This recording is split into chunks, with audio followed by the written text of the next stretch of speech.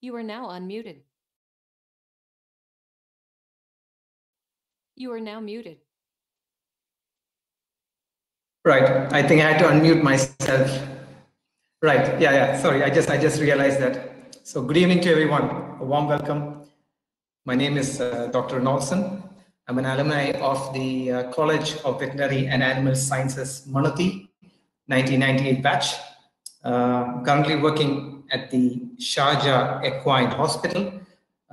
It's located in UAE. I've been practicing here for the past 15 years. And yeah, so far so good. Happy to do a webinar in front of you. And yeah, so let's get cracking. Right. This is my first slide. Now, 10 years ago, I had my first child, a baby boy. And that time, as every new parents were, me and my wife, we were very excited and also confused. Being the first child, you don't know what to do. So it all went well, and then we came home. My boy initial days was behaving very well, pretty good child. By day 3, things started changing. Boy became a slightly bigger, slightly louder. So we were like, okay, what's this? This is not normal. And then by a couple of days later, the way he started crying became more and more louder, and we were like, wow, this is really bad. And one night he didn't stop crying. I was very concerned, and I called our pediatrician, and what she told us is your child having colic? And I said, wow. So it surprised me on 2 levels. The first thing being that I never knew children colic, or rather humans colic. Second of all, being a veterinarian, and that to an equine practitioner, I didn't figure it out, so I was quite surprised. So then I realized that actually we vets are a bit of a pediatrician, because our patients also they don't talk; they give you only signs, and you have to figure out what your patient has. So that's why I find there's a strong connection between us and our pediatrician. Right. So let's get into our main topic for the day: colic.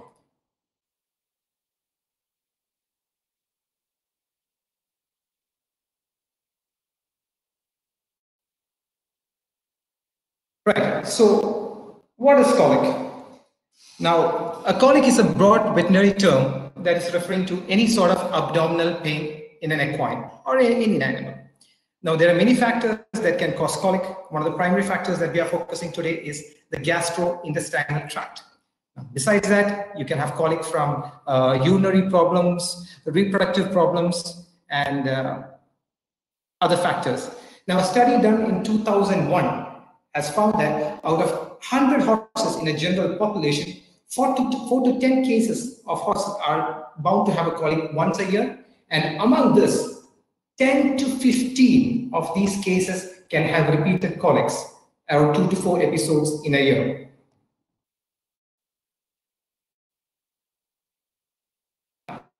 Comes to the question, why do horses colic? As you can see, there are a couple of factors. Now, the first factor I would like to point out is the anatomy of the horse itself. Horses cannot vomit. Now, there's a reason to this. The esophagus of the horse, as it enters into the stomach, there's a strong sphincter there that acts like a one-way valve. Now, the problem with this thing is that when the stomach is full with contents, the contents, rather than coming out through the mouth or through the nostril, starts packing up there as a result of the sphincter. And in some cases, when the distension becomes extreme, the stomach can explode. Another factor why a horse cannot vomit is also the esophagus enters the stomach at an acute angle. So that also prevents the horse from vomiting, which is the problem with the anatomy of the horse. The next factor, which I would like to point out, is actually people think the more you feed a horse pelleted diet high in energy, the more stronger or the more powerful it becomes, which is a thought process in this part of the world which I see quite often, which is wrong. I mean, mind you, a horse in nature spends almost 80% of the day grazing, 80 to 90 rather. So they usually spend, max around 19 hours grazing. Now, what happens is when they graze the forage, the chewing action stimulates the production of saliva. And this saliva, as it enters the stomach, it neutralizes the acid. Now, mind you, the saliva that produces alkaline in nature, hence it neutralizes the acid and helps in preventing in the buildup of acidity in the stomach, and also finally gastritis or gastric ulcers. Also, another factor that could cause the colic from a high pelleted diet is that, as you all know, horses, unlike cows, are hindgut fermenters, meaning the fermentation of the food takes part in the cecum of the horse. Now, what happens is when the roughage enters the cecum, it undergoes fermentation and produces volatile fatty acids, which provides energy. So instead of this roughage, if grains start passing into the stomach, into the cecum, what happens is the grains are very acidic and they change the pH of the cecum. Now, what happens as the pH of the cecum changes, there are good bacteria that are in the cecum that start dying, and there are bad bacteria, rather bacteria that are not favorable, that start proliferating. Now, that's not good for the cecum, neither for the horse. And this causes the toxins to be released into the blood, and that can cause endotoxemia and other complications such as laminitis. So typically, if you want to feed a horse, what you have to do is feed 0.5% of the horse's body weight as a concentrate.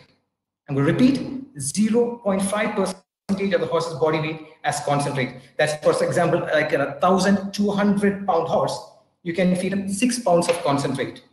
And if you want to feed roughage, basically feed them 1 to 1.5% of their body weight of roughage.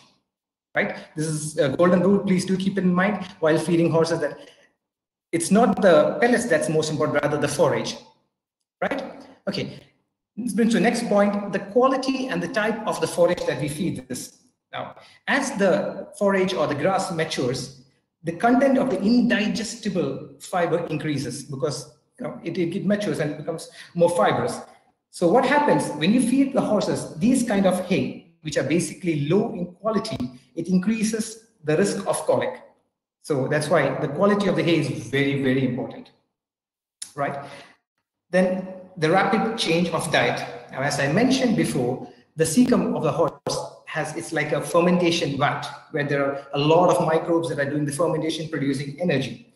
Now, when you change the diet, either the forage or the grain very fast or rather quickly, the horse's microbe cannot adapt to it very easily.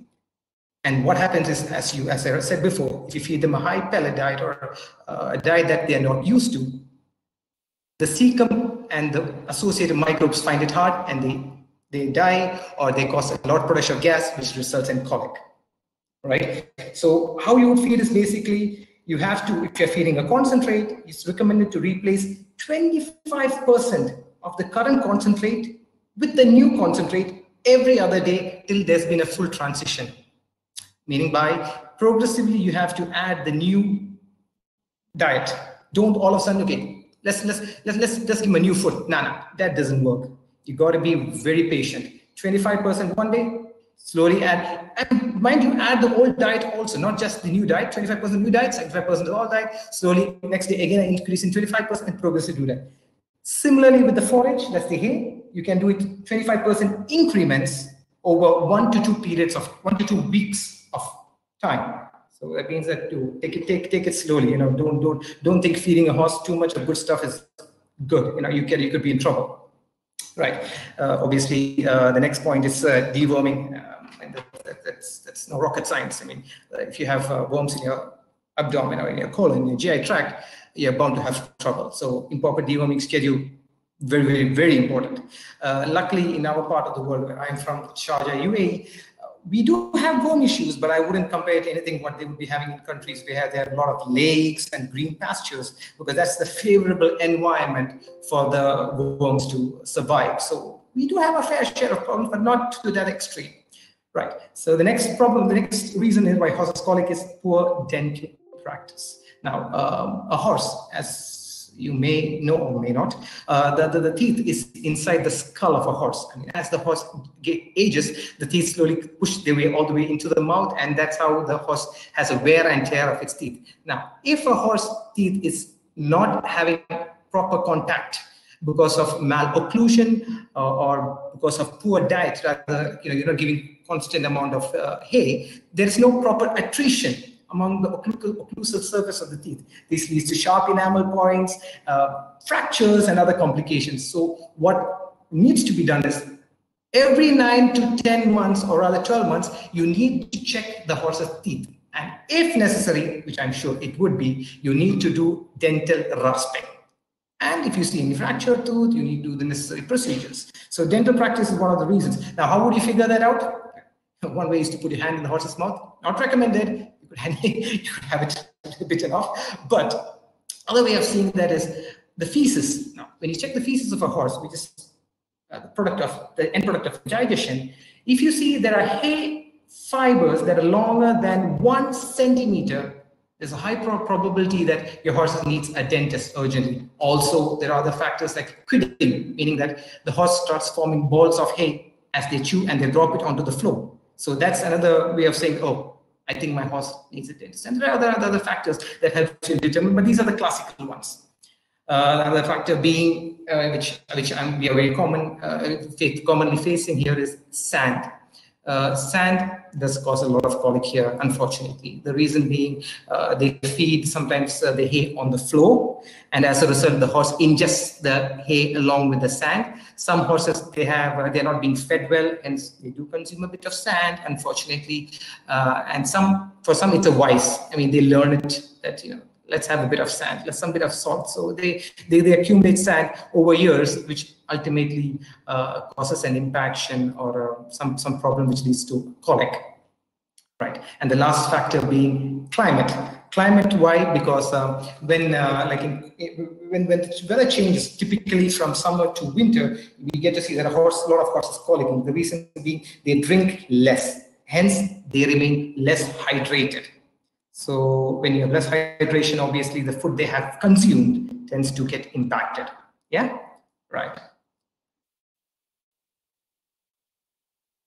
Now, based on the time frame, when you tell a vet or when you want to explain how long the horse has been colicking, based on the chronicity, there are 3 types: acute, chronic, and recurrent. Acute is nothing but within 24 to 36 hours the horse has been colicking. That's an acute colic.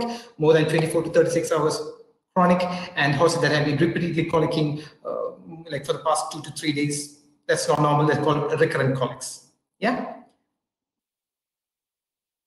I hope I'm not speaking too fast. If anybody has a problem, please do mention in your comments. Yeah. Okay.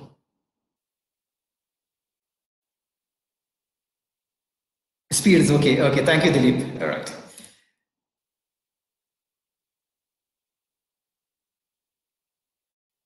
Colic symptoms. Before I proceed, I would like to tell you that I'm going to use an application. It's called the Glass Horse. Rather, it's a CD, it's a program, and it's made by a company called Science in 3D. They are based in Georgia, USA, and they have this beautiful CD that makes the horse basically transparent, and you can understand colics. They have CD for colics, they have for distal hoof, distal limb. They have for I think that's called something called the glass dog. Now, what I'm going to do is I'm going to play the CD bits and pieces wherever I feel is appropriate, so that you can see like a video what I'm trying to explain. Yeah. So it's called the Glass Horse. If interested, do go online, purchase it. It's very useful and very interesting. Yeah. So colic symptoms. So let me see if I can play the Glass Horse. Okay.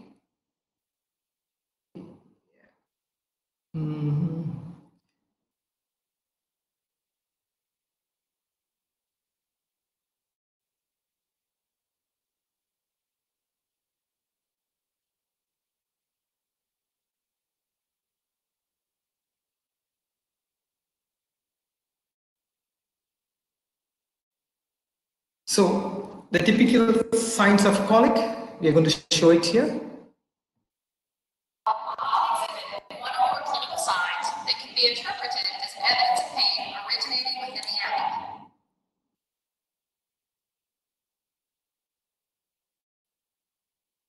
Most common signs of abdominal pain is repeated calling or front foot. The horse's head typically is near the ground, and the horse calls repeatedly with one foot in the ground. Some horses may wait for the ground and then start calling.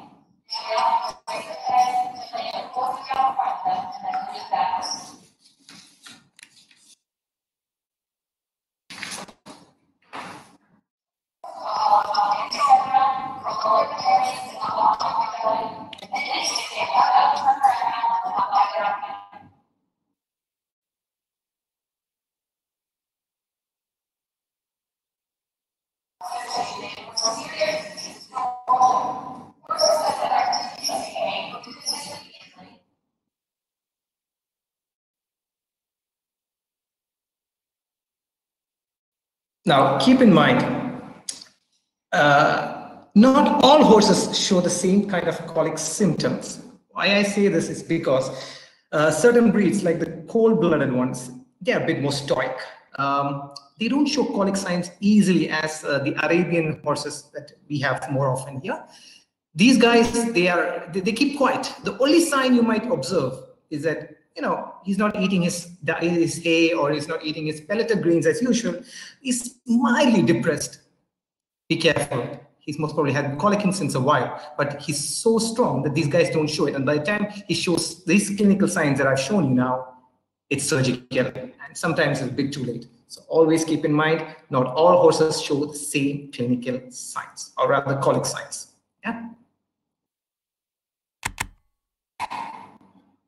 Right. So the other signs which you could also come across is biting at the sides, stretching out, kicking at the belly, excessive rolling, pawing, which is one of the classic signs, lip curl, same like the Flehmen reaction, not eating, which is like, you know, he doesn't want to touch the owner, or the groom usually says, he's not been eating like normal today, there's something wrong. Excessive lying down, yeah, which is something that's the classic sign. Your horse lying down, there's something that's happening. I mean, if he's having a happy roll, like he just goes on the floor, has a roll in the mud, that's perfectly fine. But if he's lying there more often, or lying there for longer time than usual, keep an eye, there is a problem. In this part of the world, when we are on night duty, the classical phone call we get, doctor, my horse is not urinating. We say, colic. No. It's not colic. He's not urinating. He has urinary problem. My friend, he's got colic. You tell, okay, you know what? Bring the horse over to the hospital. We'll check. Guess what? It's a colic. So not urinating, not defecating small amounts is also other clinical signs that you need to look into to see if a horse is normal or not, or rather colic. Right. Okay, now to explain the colic, first we need to know the equine gastrointestinal tract anatomy. So as you can see, the digestion obviously starts with the mouth, the teeth, they chew, food goes to the esophagus, into the stomach, from where it starts in small intestine, through the duodenum, jejunum, and the ileum. Sorry, I just got a message. Sorry, I got a question from Mr. Amarit Panu. Can excessive lying down also symptom of acidosis in horses? Well, in horses, basically that are colicking, I'm sure you're referring to metabolic acidosis. Yes, you see that they have acidosis. When you do a blood test, basically the pH is most of the times acidotic rather than alkaline. You do get alkaline, but it's more of acidotic that you get to see, right? I'm going back to the anatomy. So the small intestine, as you know, is divided into duodenum, jejunum, ileum. Then it goes into the fermentation part known as the cecum. From there to the large colon, from the large colon to small colon to the rectum. Yeah. Again, I'm going to use the glass horse because they have done a spectacular job of explaining the equine anatomy, which is very important for us to understand the colic signs, symptoms, and related stuff. Abdominal anatomy.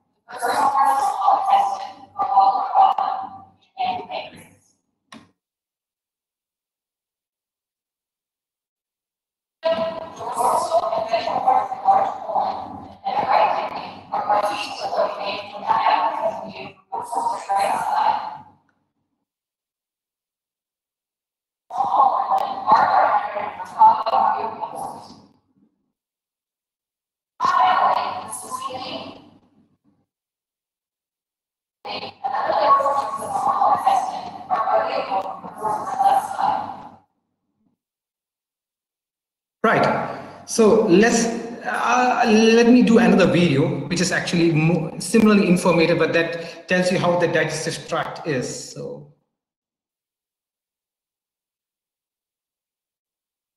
all right, here you go.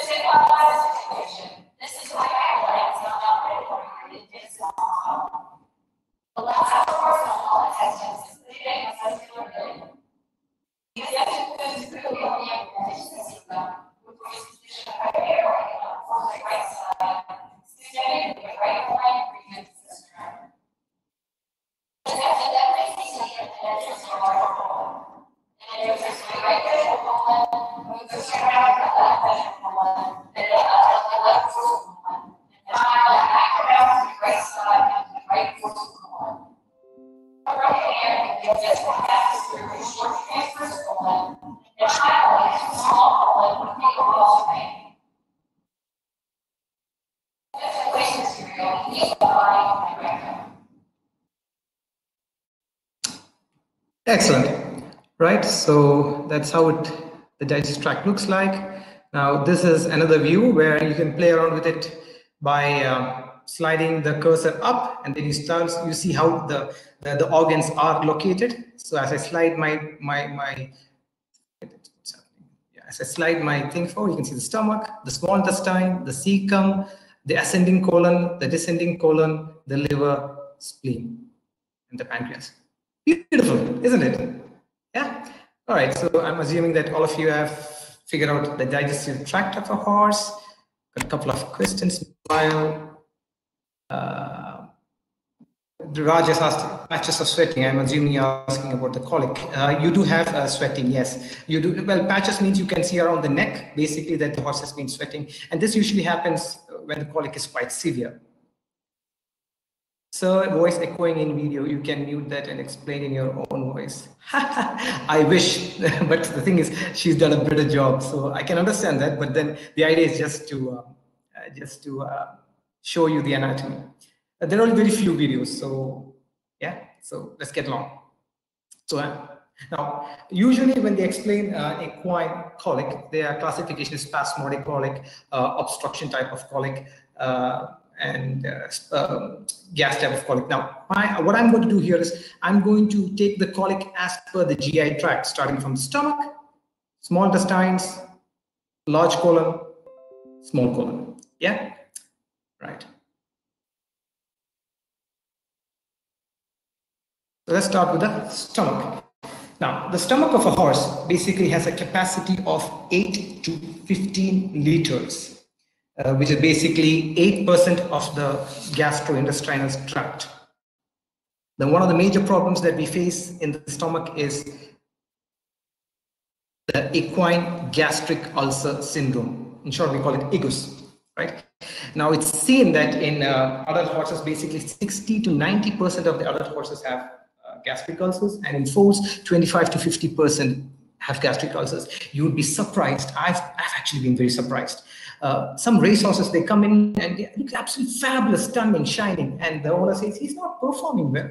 And then you're like, you know what? Let's do a gastroscopy. Boy, oh boy, you'll be surprised. The stomach really looks disastrous, but the horse looks very well. So the horse, they're very good at hiding such kind of pain, but but certain breeds, they easily show that, certain don't. So when you see a horse losing weight or not performing well, one of your first differential should be, is he having gastric ulcers? Now, as you know, the equine stomach is divided in two parts, the non-glandular and the glandular. Now, the non-glandular is made of the squamous epithelium. Ulcers, which is usually seen in the non-glandular rather than in the glandular. In a horse, what are the causes of these gastric ulcers. Now, well, first reason being stress. The reason why stress is a cause is simply because the horse is a very sensitive animal, and when you're sensitive, you get easily stressed, and when you're stressed, you produce the hormone called cortisol, which humans also produce. So what happens when this cortisol, they interact with the vagus nerve, which controls the digestion, that causes ulcers. Now, some factors that cause stress are shipping, changing of diets, changing of schedules, performance. These all cause a lot of stress. So when you ship a horse for performance or for a race, you think they might be enjoying the whole trip, but be careful, they're easily fooling you. They are basically stressed. Yeah. Another factor being, as I explained before, a high grain, low forage diet. The reason being, when you have a high carbohydrate diet, these carbohydrates, they release volatile fatty acids which enter the stomach cells, and they cause ulcers. Yeah. Then another reason is high workload, physical activity.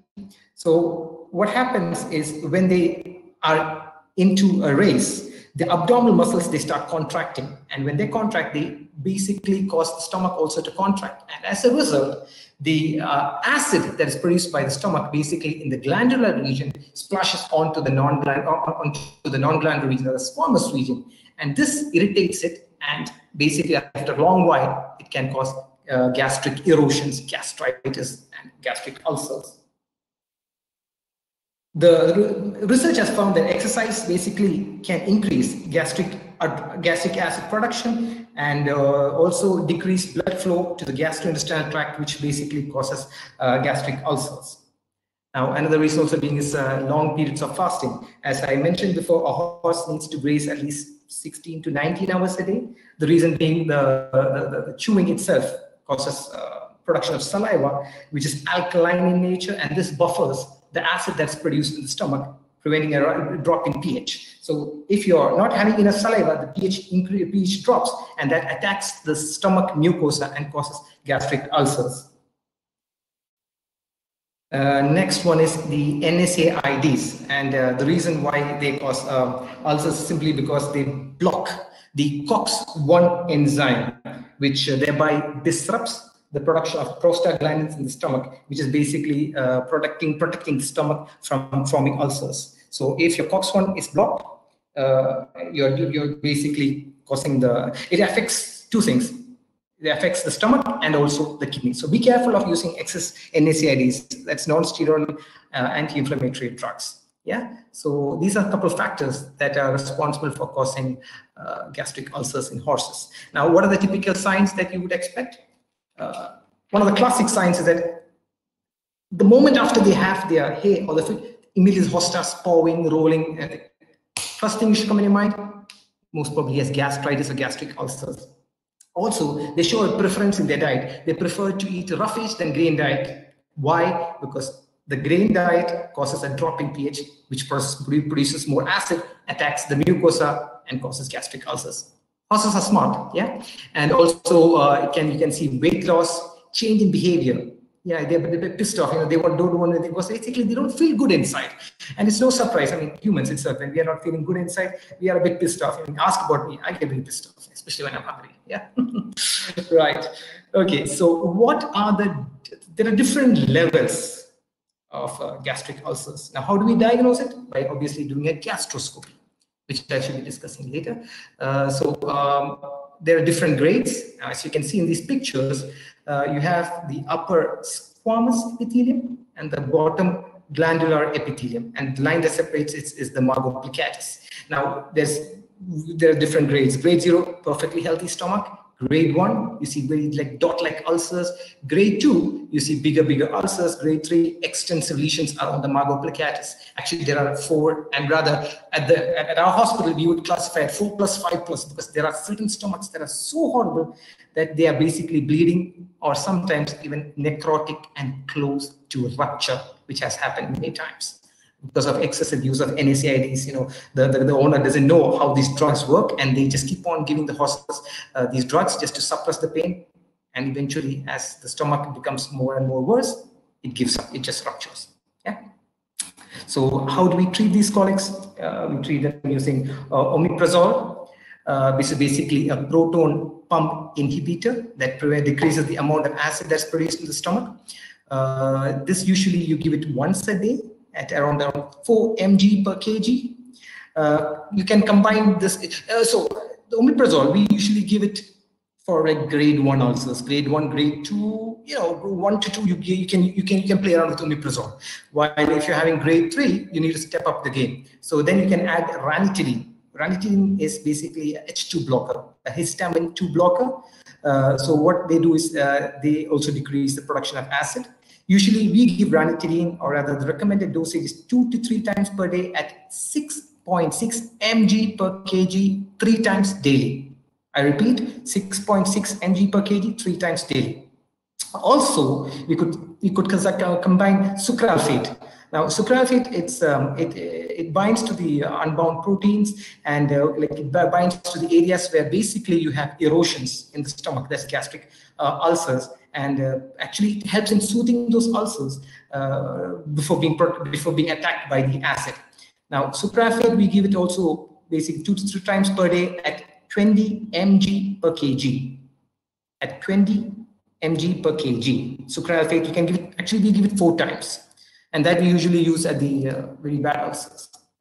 I forgot to mention a point. And now, Arun Kumar is asking, ranitidine 6.6 mg by oral route. Yes, 6.6 mg oral route.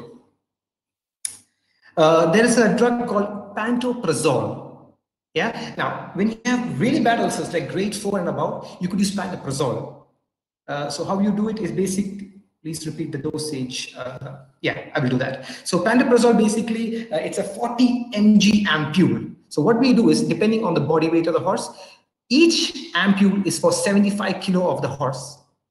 So 1 ampule, which is 40 mg, is for 75 kilo of the horse. So you have to see how much is the body weight, divided by 75.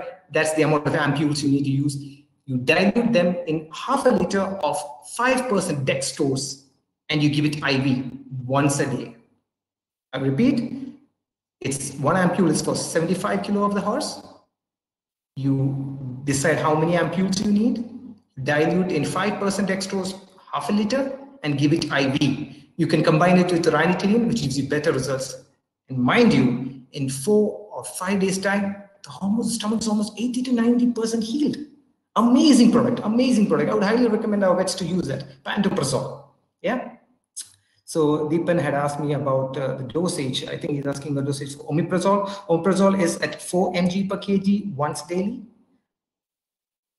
Ranitidine is at 6.6 mg per kg 3 times daily.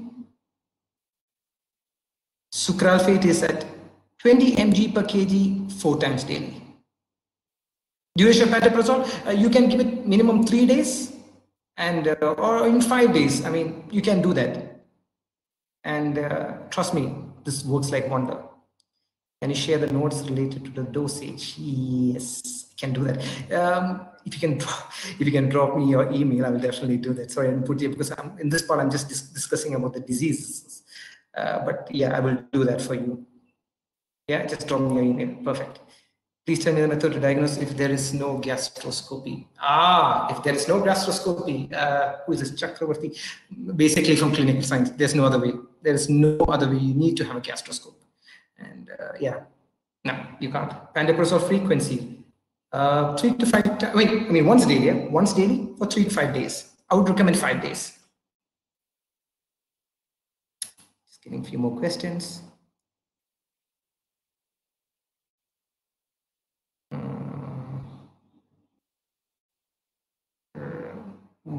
What is the Heliobacter pylori? What is the association with H. bacter pylori?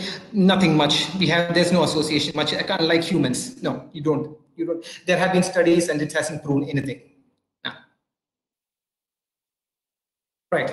Is there any pathognomonic clinical signs for gastric ulcers? Nothing much. I mean, you will see a horse having weight loss. As I said, a healthy horse, the moment it starts eating, if you see him lying down or rolling, number 1 differential, gastric ulcers. Yeah. Is there ranitidine oral paste available? No, we don't use that. We use the tablets. Do all horses have diction? Do all horses having gastric ulcers suffer from colic? No, no. Very good question. That's my whole point. They are very good at masking pain. They wouldn't show you. They wouldn't show you colic symptoms unless it's very bad. And also, certain horses are very stoic. They don't show you. As I said, I've been surprised. Certain horses, they come in perfectly healthy, like they look perfect. But then the owner says that he's not performing as much as he's supposed to. And then you put the gastroscope in, voila, gastric ulcers. When to feed supply, like with feed, before feed, or after feed? I would feed it before the feed because you want to protect the stomach from the attack of the acid. So I would do that before the feeding. Right. So let's keep on watching. We have more slides to go. So it comes to the next part of our gastrointestinal tract, which is the small intestine. Now imagine like a big garden hose pipe. That's how the small intestine is. It's roughly around 70 to 100 feet. As you know, it's divided into three parts: the duodenum, jejunum, and ileum. The capacity of the small intestine in a horse is around 68 liters, and the percentage of the gastrointestinal tract it is basically around 30%. Yeah. So let's go to the next one. Anterior enteritis. It's also called duodenitis, proximal jejunitis. This is one of the big problems that we face when you have a horse having this issue. Basically, it's the anterior part, that is the duodenum and the proximal part, the jejunum, that gets very inflamed. We get to see it more often after a colic that's having a very bad gastric impaction that has been staying there for a while. It has caused irritation, caused change of pH, and hence the small intestine, they irritated, they stop functioning, they get inflamed, and you have ileus. So that's what happens. You get enteritis, and on the ultrasound, what you get to see is distended small intestinal loops, classic signs, like a bunch of grapes. Usually you have like intestinal loops that are basically 2 centimeters less than that, but when you have an enteritis, they start getting enlarged 3 to 4 centimeters in 5, and the walls get thickened. Now, the clinical signs that you get to see in these cases is that you get to see mild to severe colic. As I said, you get to see refluxing, because what happens, since there is no proper movement of the small intestines, all the reflux comes back into the stomach. Yeah, so you don't have proper peristalsis, everything just comes back, and also you start having fever. Now, the reason for, besides the, as I said, the colic, the reason, the causative organism has still not been found. They're speculating it could be Clostridium perfidens. It's not been proved yet. And the treatment basically is you have to decompress the stomach and give medication. I'll be discussing this further as we progress. Sometimes what happens, we get to see the horse showing pain and distant small intestinal loops. There's nothing on rectal, 3 to 4 days, no improvement. So then you start wondering, is this horse having a proximal enteritis, or is any part of the intestine pressing onto the small intestine that's causing a mechanical blockage? At that point, we do a surgery, but that usually takes 3 to 4 days or 2 to 3 days, because we need to make sure basically if the horse is having just an enteritis, because in that case, you don't need to do surgery. But if it's a mechanical obstruction as a result of an impaction that's blocking it, then you go into surgery. I can show you a video on this. Again, let's go back to the black horse. That's a glass horse, sorry. Sorry, I have a couple of questions. Whether Abhinav asked whether any incidents of intestinal pain after prolonged use of pantoprazole. Do not use it prolonged. Do not. I would recommend that. Just use it for 4 to 5 days, and that's it. Is it possible to see Ramesh's last? Is it possible to see the duodenum or the jejunum endoscopy? Yes, the duodenum. Yes, you can enter if you're lucky. If you have a stomach that's completely empty, you might be lucky enough to see that. But then you need to have a completely empty stomach. Yes, ultrasound pictures are coming. Will sucralfate be effective when gastric pH is increased by ranitidine? It is very effective. I would definitely say so. Is ranitidine carcinogenic? Yes, it is. In humans, I've heard that it is carcinogenic. So, see, bottom line, don't use excessive drugs. Only use if it's needed, and that's it. Can it be diagnosed by auscultation? I guess the question is based on this more on this anterior enteritis auscultation. You can't. What can we find on exploratory surgery of definitive diagnosis, I guess, for small intestine, anterior enteritis? You see just distant small intestine loops completely angry. This is popping out like a big hose of water that's full of fluid and air. It just pop out when you open the intestine, right? So I'm going to play the video of how an anterior enteritis looks like. Let me see where that is.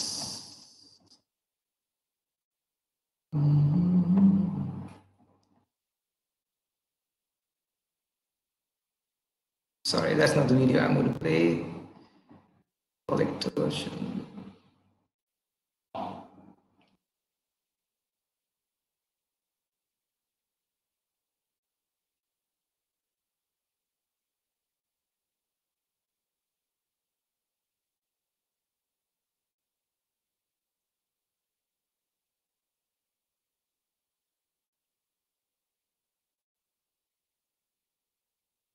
This video has no sound up. So basically, how is this how proximal enteritis would look like? I mean, how would happen to the pathogenesis? Yeah, there they come out.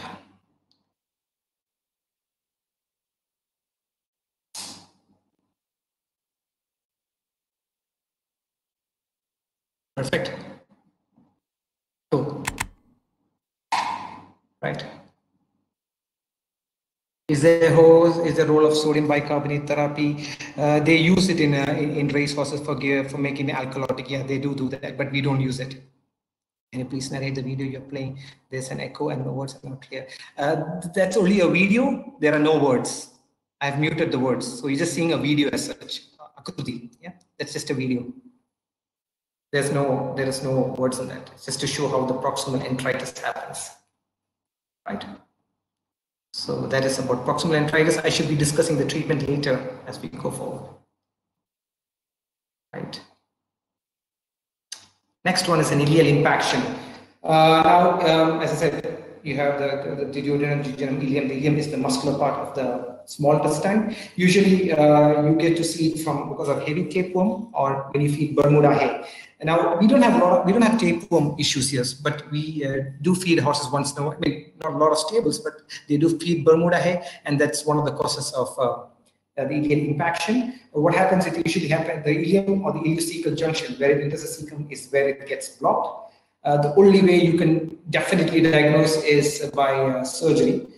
Obviously, before surgery, you can do an ultrasound. You see distant small intestinal loops, but then what's the problem? You wouldn't be able to figure it out, and the horse would be colicking, and things like the lactate and stuff would be increasing, and then you go into surgery.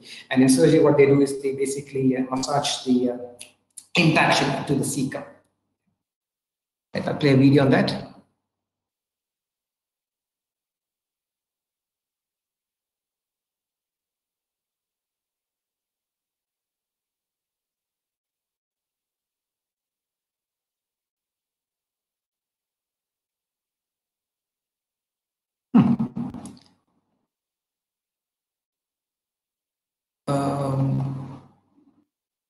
Right.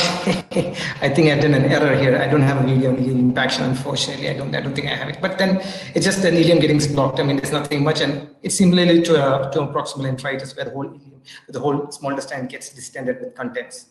Right.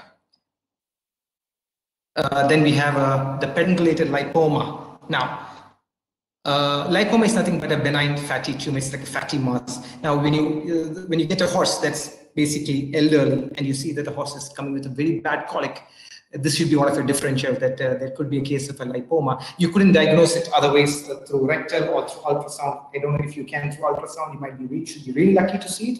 But if this is one of your differentials, especially if it's a middle-aged to an older horse, you get to see, especially in geldings, Arabs and the quarter horses are very prone to it. It usually is in small intestine that gets wrapped around the small colon, and the only way to diagnose is through surgery. And when you open it, as you can see in the picture, since it strangulates it, you might have to sometimes resect it depending on how severe or how long the lesion, how long the colic has been going on. Let me see if I can play a video on this one at least.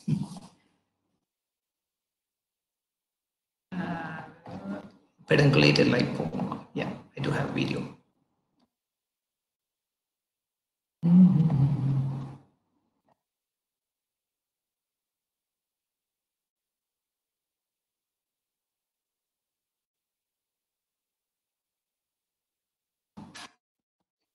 Commonly encountered horses as small intestinal strangulation by a pedunculated lipoma.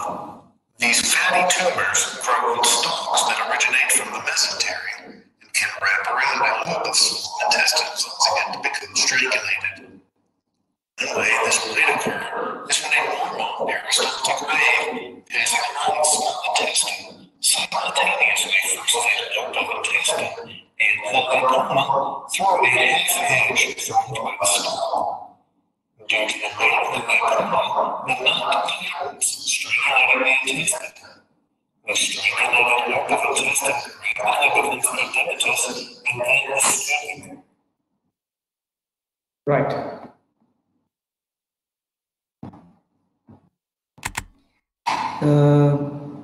For lipoma, yes, we need to do a laparotomy.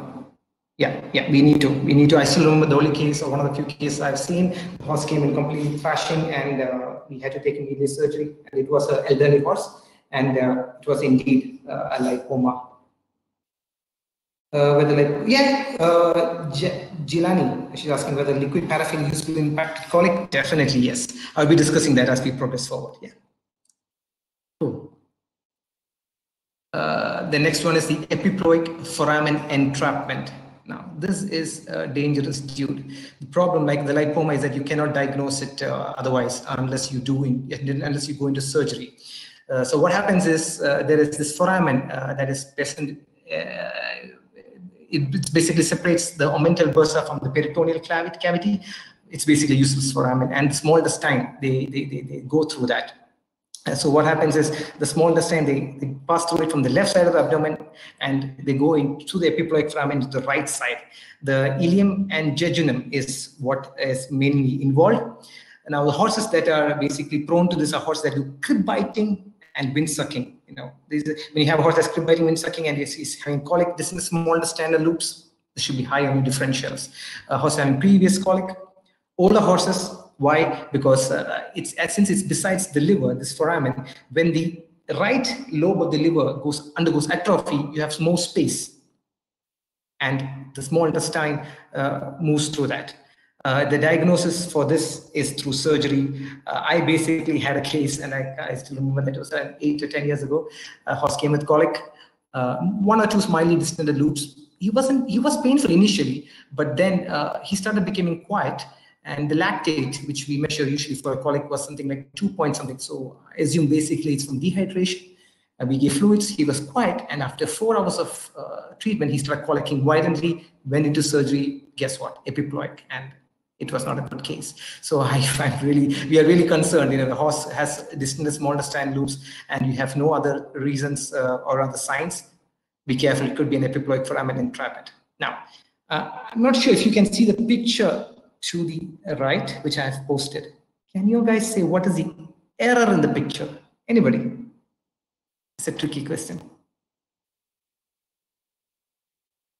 Perfect. Abdul Qiyum, gallbladder is absent. Exactly. This is the picture from a human anatomy. Actually, I stole it just because to explain. Horses don't have gallbladder. Well spotted. Good job. Right. So I'm going to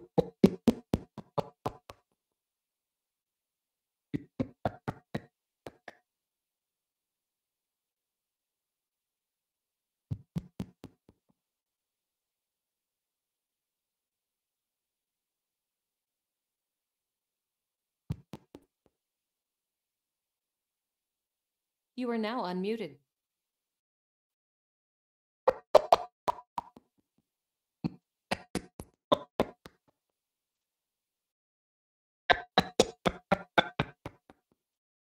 You are now muted.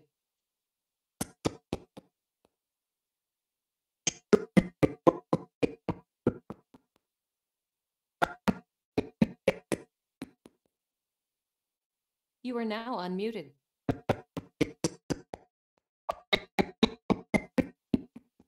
You are now muted.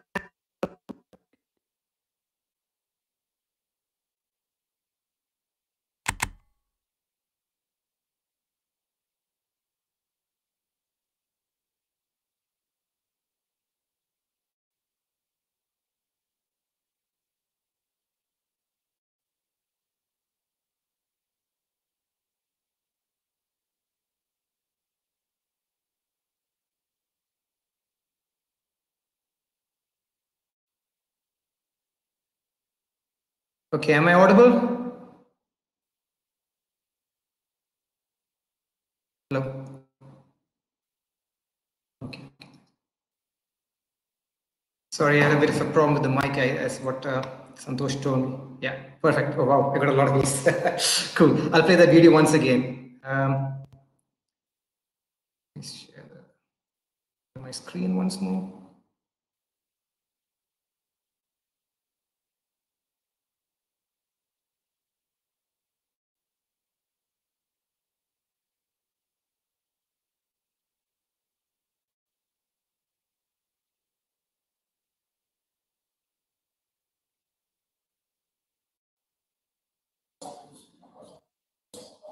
Circulation says the results of recent clinical studies suggest that an association exists between grooming, groom and sucking in this disease. Having foreign treatments may occur in unorganized left-joint erections. In the vast majority of cases, the distal tension from the left side of the head to the right side. So, the intestine tears the omentum, passes through the foramen, and comes to the left between the right liver and the right uterus body. Trapped intestine initially becomes edematous and thin. Deceiving and devitalized as it loses its blood supply. Intestine segment, skinful gases.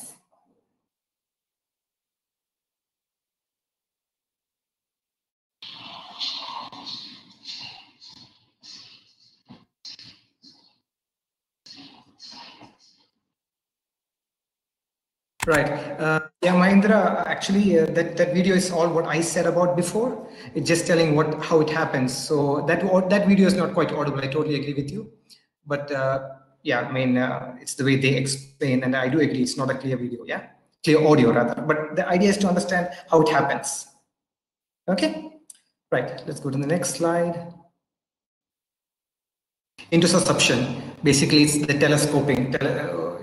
The small intestine, they telescope into each other. You get to see in cases where the anoplocephala perforator, which we don't see here, you get to see in younger horses. This is just, I thought I'll refer it. I've never seen a case actually. And you get to see in less than 3 years of age, the signs are acute to chronic colic, and surgery is the only option. I mean, I don't see when you do basically, I would assume when you do an ultrasound, you could see a bull's eye. That's what typical lesion is, a bullseye. We have basically not seen other horses, but in young babies, I have seen, or rather, wait, I'm lying. Actually, I've seen in a pony. We have seen an intussusception. And at that point, when we did an ultrasound, it seemed like a bullseye. So that's the way to diagnose it. But then it was not from this anoplocephala. Manish is asking, can you please elaborate the percentage of occurrence of our clinical conditions? I mean, what's chance equine person? Manish, I'm sorry, I don't have the percentages with me. I can look for you, but I don't have the percentages. I think it varies with country and with places. And I don't know if anyone has done a broad clinical study on that. I have no idea. Where to scan with USG? Ramesh, what do you mean USG? Can you just elaborate that, Ramesh? To scan with US ultrasound. Oh, you mean ultrasound guided? I mean, G for what? For small intestine? Yeah, I mean, you scan basically the ventral part of the abdomen on the left and the right, and if you see distant small intestine loops, that's it. Be careful whenever you have distant small intestine loops. Trouble. Yeah, you don't want to see them. When you have a colic, when we see distant small intestine loops, we take OMG, could be a surgical case. Yeah, right. Which takes us to the next part of the gastrointestinal tract, the fermentation what? The cecum, which in our case is the appendix. Now, in a horse, the cecum is basically 4 foot long. It has a capacity of roughly 28 to 36 liters and is around 15% of the gastrointestinal tract. Right. So, one of the main conditions, or the only condition that I have seen in a horse here, is that of a cecal impaction. Now, this this colic is a very dangerous colic. Why?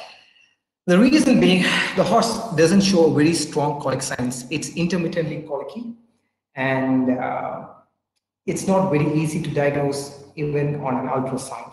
So what you sometimes feel is that when you do a vector, so on vector, you can only feel the ventral band of the cecum. So if you feel that there's a tension, or rather the distension of the cecum, be careful. You could have a cecal impaction, or rather sometimes if it's an extreme case, you start to see that there is an impaction. Now, this impact can be of a primary cause, which is due to poor quality of age, improper dentition, poor dentistry, reduced water intake. Alternatively, you can also have it from a secondary case, like a painful condition, like an orthopedic condition. Why? Because when the horses are having an orthopedic issue, basically you stabilize them. Now, in a horse, if you stabilize them, they don't move, and hence there's not proper gastrointestinal motility. And one of the main problems that you could face is cecal impaction, especially in sport horses. So be very careful that you should be avoiding this by giving them more softer diet, not too much roughage, more easily digestible diet. Another reason also the use of NSAIDs, excessive use of drugs like phenylbutazone, phenidine, or even lack of it. Why? Because when there's increased pain, there's decreased gastrointestinal motility. So the use or lack of use of NSAIDs can cause cecal impaction. Atropine administration, which is one of the drugs we use when we have corneal ulcers. So be careful when you have a corneal ulcer and you treat with atropine, you should be careful that your horse is not impacted. How would you know that? If there's decreased fecal output, it's one of your signs that, be careful, you might be starting to have an impaction somewhere. Anesthesia, as I mentioned, stall rest. These are a couple of reasons why you can have a cecal impaction. Now, the signs, as I previously mentioned, it's mild pain, intermittent pain, which can go for days to weeks. I personally had my own case. I had a horse that came in for colic. We thought it's a stomach impaction. Horse did very well. 2 days later, was seen mildly colicky. Well, we assumed it's gastric ulcers. We did a gastroscopy. Indeed, it was gastric ulcers, but even after treatment, he kept on intermittently colicky. One fine night, he had a very bad colic, and we went into surgery, and it was indeed a cecal impaction. By the time it was a bit too late because it had already started necrotizing, so we couldn't do anything much for the horse. That's why I said this is a dangerous thing to have a cecal impaction. You got to be very careful. When you feel there's a tense band of cecum, be very careful. I'll play a video. Cecal impaction.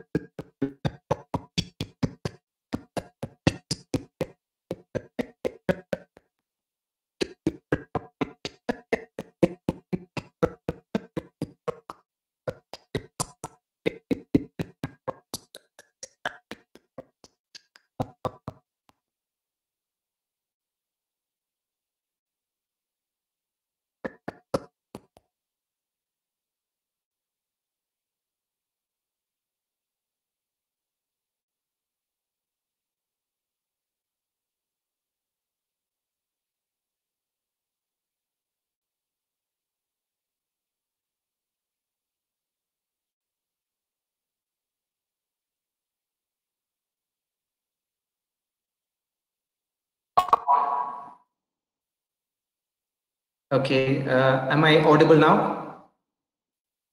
I think there's intermittent. Okay, there's yes. Okay, perfect.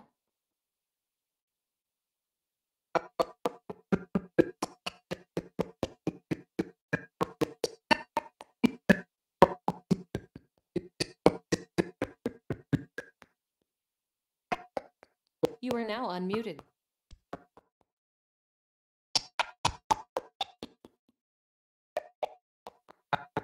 You are now muted.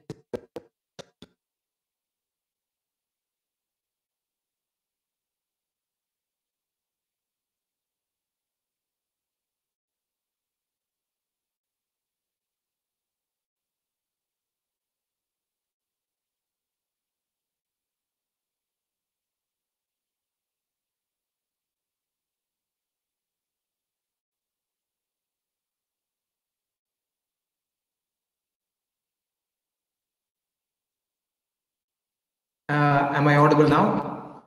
You are now unmuted. You are now muted. Okay, perfect, good.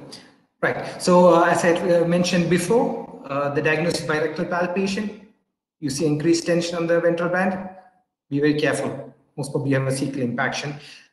Usually we treat with fluid therapy, oral laxatives, oral rehydration using magnesium sulfate, paraffin oil to so basically they attract all the fluid to the cecum and they help in softening the impaction. You can use flunixin meglumine, but use it wisely. Don't overuse it because if it's a surgical case, you might be masking the pain, and that can have disastrous effects. If it's surgery and if it's a really bad impaction, well, initially do a tymphotomy, and if you find that it's not the cecum is quite compromised, you could do a colic anastomosis. Right, there's a question from Amarpreet Panu. Which anesthetic combo is best for field surgeries taking half an hour time besides gas? So what we use is a triple drip. Yeah, so it's basically a combination of guaifenesin, yeah, and you add to that xylazine, roughly like a 10% xylazine. You could add 10 ml of it, and you can add ketamine, 5 ml ketamine. So a bottle of guaifenesin, 10 ml xylazine. No, 10 ml ketamine, 5 ml xylazine. I repeat, 10 ml ketamine, 5 ml xylazine, guaifenesin. This type of anesthesia is good for 45 minutes. Yeah. Okay. Can we use mineral oil? Yeah. You can use mineral oil. You can. Okay. Right. Go to the next big part of the small intestine known as the large colon. All right. So after cecum is the large colon, which is basically comprised of the right ventral, left ventral, and the dorsal colons. The colon, basically, large colon is basically around 10 to 12 feet in length, and it's around approximately like 86 liters. It's the volume, and it contributes to around 38% of the gastrointestinal tract. Right. Right. These are this is one of the normal colics that we get to see: a left dorsal displacement, or rather a nephrosplenic entrapment. So what happens is your large intestine. So as I mentioned before, from the right ventral colon, after the colon does turn at the sternal flexure, it comes and it turns to go from the left ventral goes to the left dorsal. At that point, you have something called the pelvic flexure, which is an important part of the large colon. Because why? Because most of the impactions happen there, and the diameter is small. Hence the impactions. Now, what happens is in the left dorsal displacement, the large intestine on the left side, it migrates upwards. Now, if you see the picture, you see the black coloration. That's the spleen, and above it you have the left kidney. Now, if you see there's a thin band that's connecting them. That's called the nephrosplenic ligament or the renosplenic ligament. Yeah. Now, what happens is the two rounds that you see at the bottom, that's the large colon. So it migrates all the way up and sits in that ligament. Now, in certain cases, the it's not complete, and then we say it's a left dorsal displacement. While when it's completely entrapped within the ligament, we call it like a nephrosplenic entrapment. Now, usually we see the larger horses are at risk, but you can also get to see in small Arabians also. The cause is unknown. Now, how do we treat it? Basically, we give these horses a drip of phenylephrine So what it does is it contracts the spleen and makes the spleen smaller, and helps the colon to slip back into position. So after you do the phenylephrine, you do a gentle exercise, but be careful with horses above 15 years of age. If you give the phenylephrine, it can cause hemorrhage. So just keep that in mind. Other things is that you can do rolling of the horse clockwise. And if not successful surgery, I'll be discussing the nephrosplenic entrapment, the treatment further as we discuss the treatment part of it. Yeah. So I have a question. Let me say there's no mechanism. My question is how good is our treatment?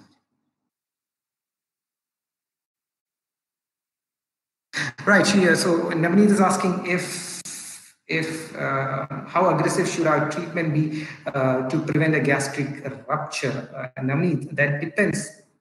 First of all, your basic treatment when you treat a colic is gastric decompression. Yeah, you got to empty the stomach, and if possible, leave the nasogastric tube in position or do the tubing repeatedly to prevent a gastric rupture.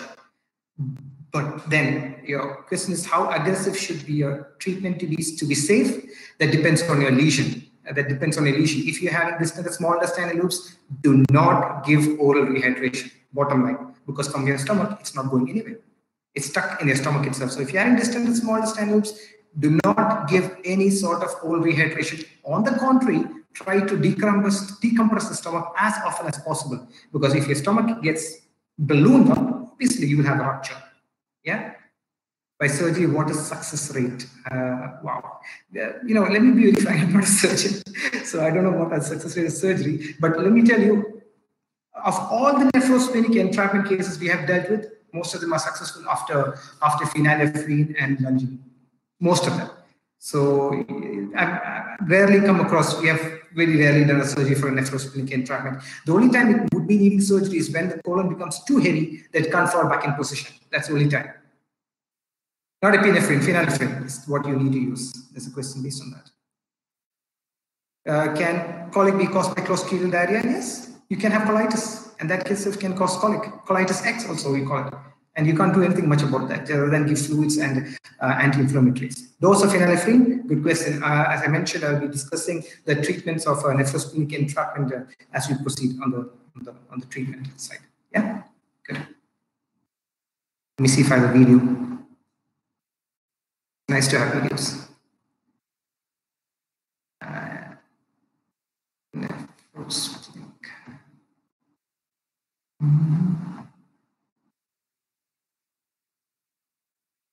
Yeah, I do.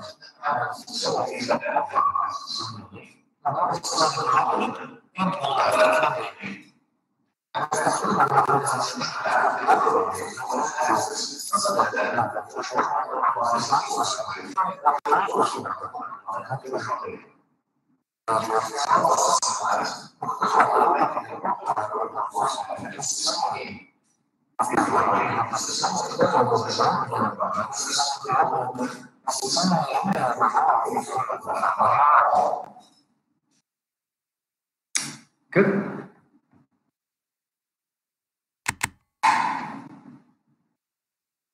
That's how a nephrosplenic or left dorsal displacement looks like. Oh, my voice is not clear again. Oh, Mahendra, I mean, it's not me speaking, it's the thing, but then it's the whole principle, how it moves and what it happens. That's my only idea of showing. But I'm sure you can hear me, yeah? Yeah, perfect. So let's go into the next slide.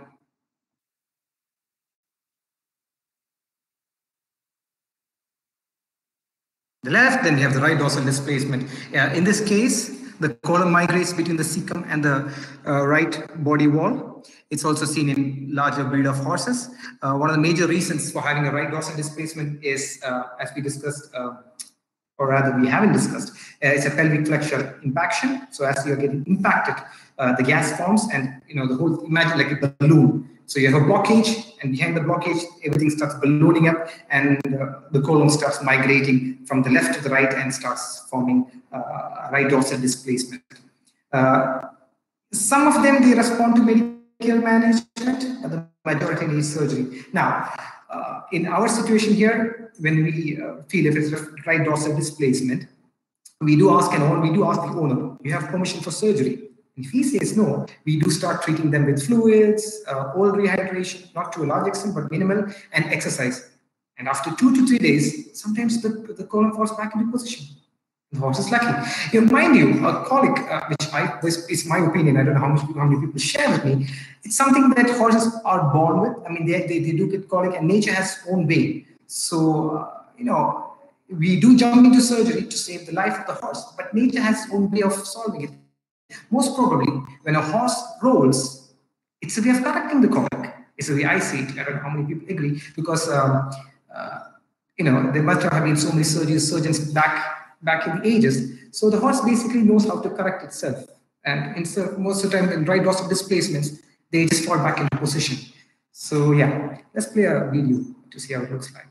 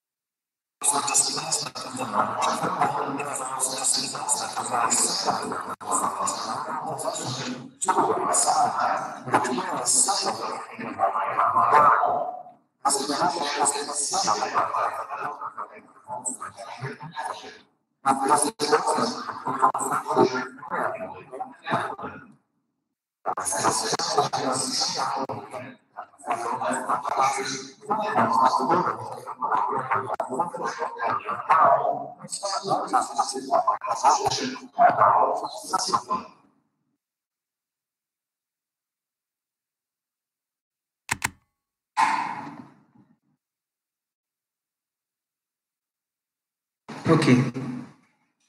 Does Chakravarti asks, does trauma or jumping is also a reason for entrapment displacement? Could be. Yeah, because everything is floating inside like freely. So, but I've never seen that as a real cause of entrapment or displacement. I've never seen that.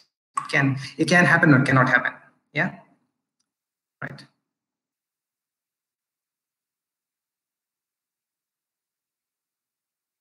Right. So another the villain of this whole thing of colics, the worst one, is the volvulus or torsion of the large intestine.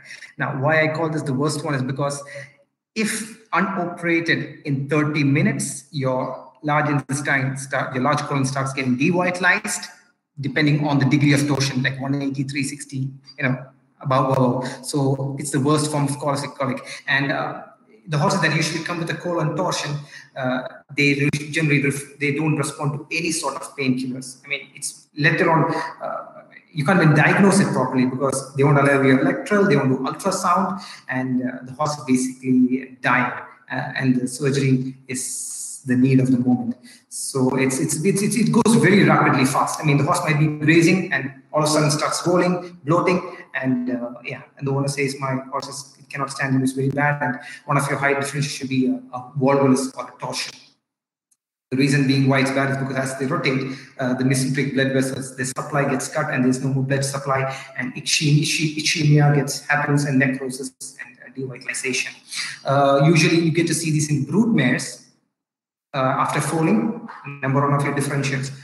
You get a call, my mare has just delivered 2 days ago and now she's colicking. Number one should be torsion of the large intestine. As every colic, change in diet, poor dental care, other reasons. Now, as I mentioned, the severity of or how bad this colic is depends on how much the colon has rotated and as a result, how long the blood supply has been cut off. Yeah. What are the criteria following for shifting from medical therapy to surgery? I shall be coming to that. Yeah, I shall be coming, Mr. Abhinav. Yeah. I'll play your video on colon torsion.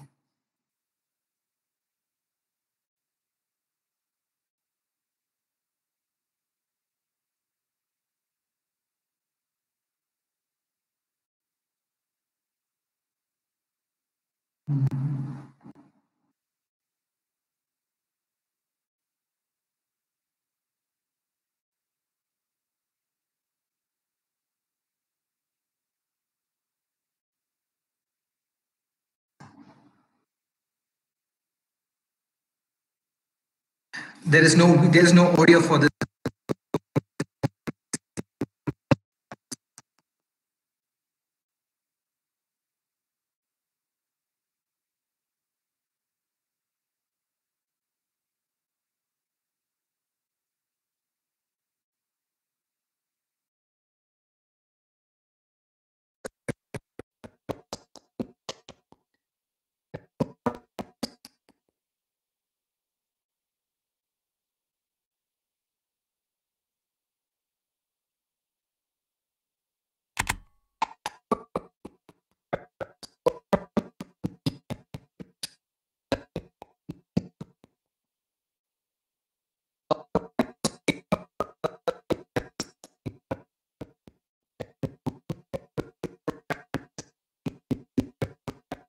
You are now unmuted.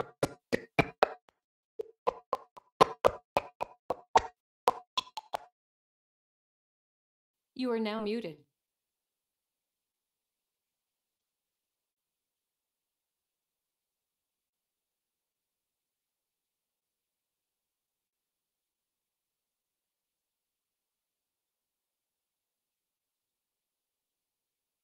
Hello. Hi. Audible? Yeah. Guess yeah.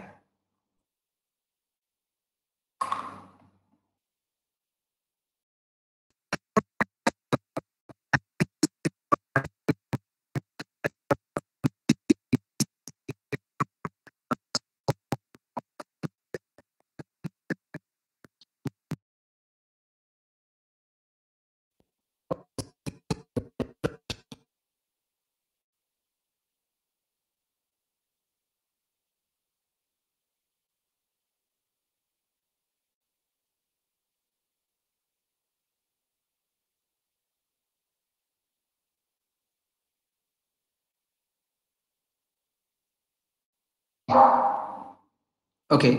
Am I audible now? Good. Good. Okay. Good. So Potomac.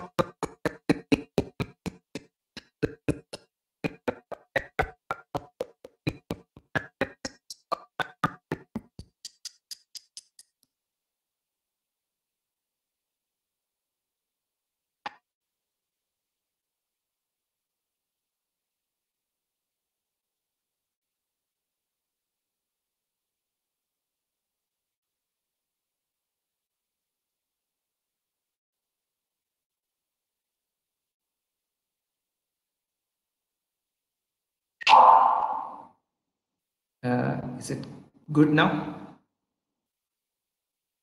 Okay, I hope it stays like this.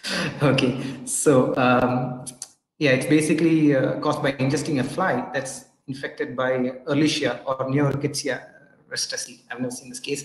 The treatment is giving IV fluids, OTC, and endotoxic treatments. Prevention is by vaccinating, turning off the lights, I assume, for keeping the flies away, clean water buckets. Right. Next one is right dorsal colitis. Yeah.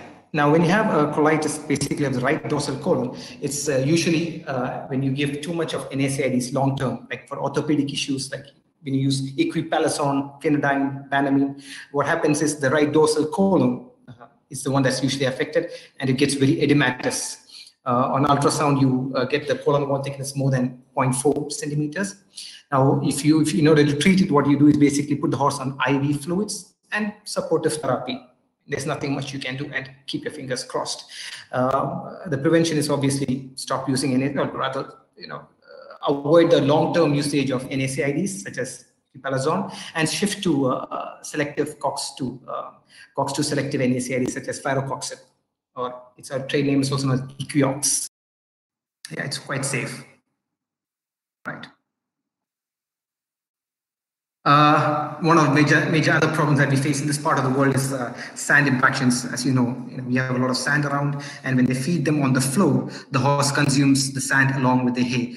The usual sites that are primarily impacted are the pelvic flexure and the right dorsal colon, because at this point the diameter of the colon starts changing. Hence, you have these as a common sites. How do you diagnose? Basically, when you do a rectal, you get feces that are covered in sand.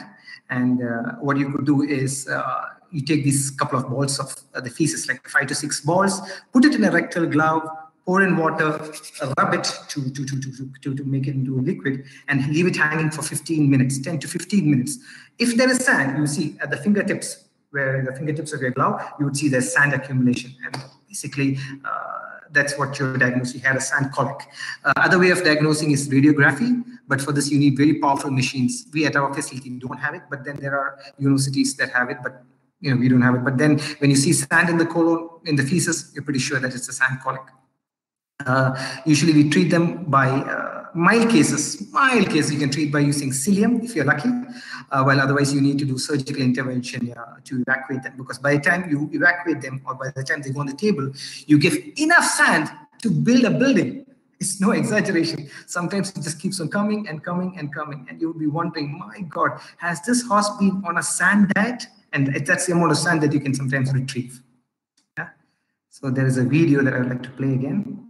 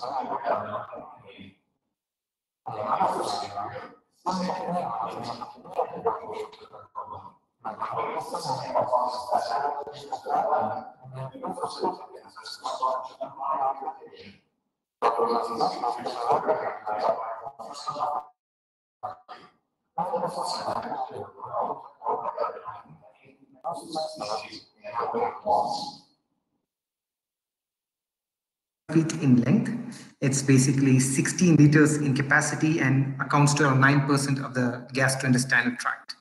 One of the major colics that we see is small colon impaction. We get to see in horses that have had a very long diarrheal episode. Why? Because due to the diarrhea, the mucosal wall gets very inflamed, and hence it becomes edematous and causes the blockage of the feces and causes an impaction. What you get to see is that sometimes also you get diarrhea, you get fever, and you also get a low WBC count because all your WBC is rushing onto that inflamed site. Diagnosis very easy, rectal examination. Usually we can treat this by using painkillers such as flunixin, giving broad spectrum antibiotics, and a mineral oil by nasogastric tubing. But sometimes, very rarely, when the impaction is so hard that you can't treat it medically, you need to do enterotomy to evacuate that. Yeah. I don't have a video for that. Then obviously you can have colic that's of parasitic origin, and the clinical signs, as you know, in every animal is weight loss and colic. Now there are some predilection sites for these parasites, like for tapeworms, you get to see in the ileocecal junction. Cyatostomins you get to see in the large intestine, especially in the intestinal lining. The strongyles, there you see in the blood vessels of arteries of the intestine. Ascarids, you get to see in the intestinal lumen of Foss. That's basically seen in younger animals, ascarids. How do you diagnose? Well, one, you might see horses pooping out worms. Second, when you get the feces out, you could do a fecal egg worm count. And for tapeworm, we can do a tapeworm antibody test, which we don't do because we don't have much of tapeworm issues here. For cyatostomins, there's no way to diagnose it. You don't have much of ways to do that. And as usual, I mean, deworming and rotating the deworming is the way to treat it. Pasture management and monitoring the fecal eggworm count by doing routine testing is a way of diagnosing it.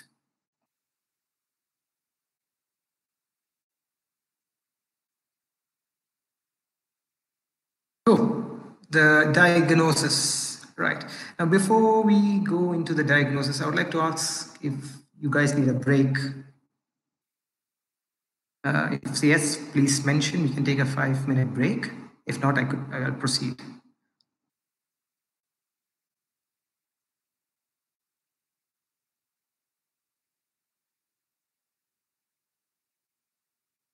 Proceed. Okay, I get many proceeds, I guess. That's there. Proceed. Okay, let's go ahead. Right, as this picture says, I found it quite interesting. If only we could diagnose a gastric torsion or any sort of colic just from looking through the outside of a horse, our jobs would have been so easy. But a veterinarian's life is never easy. Yeah, so we have to do diagnosis using many techniques. Now, the diagnosis you have to first. The first thing you have to understand: does your horse have colic? Now, Gajendra asked me, please answer. What is the question? Role of gastrosuspicion in colic? You have to put to the next step. If it's a colic, can I treat it medically, or does it need an immediate surgical intervention? Right? And if it's going to be treated medically, what is your diagnosis of what kind of colic it is?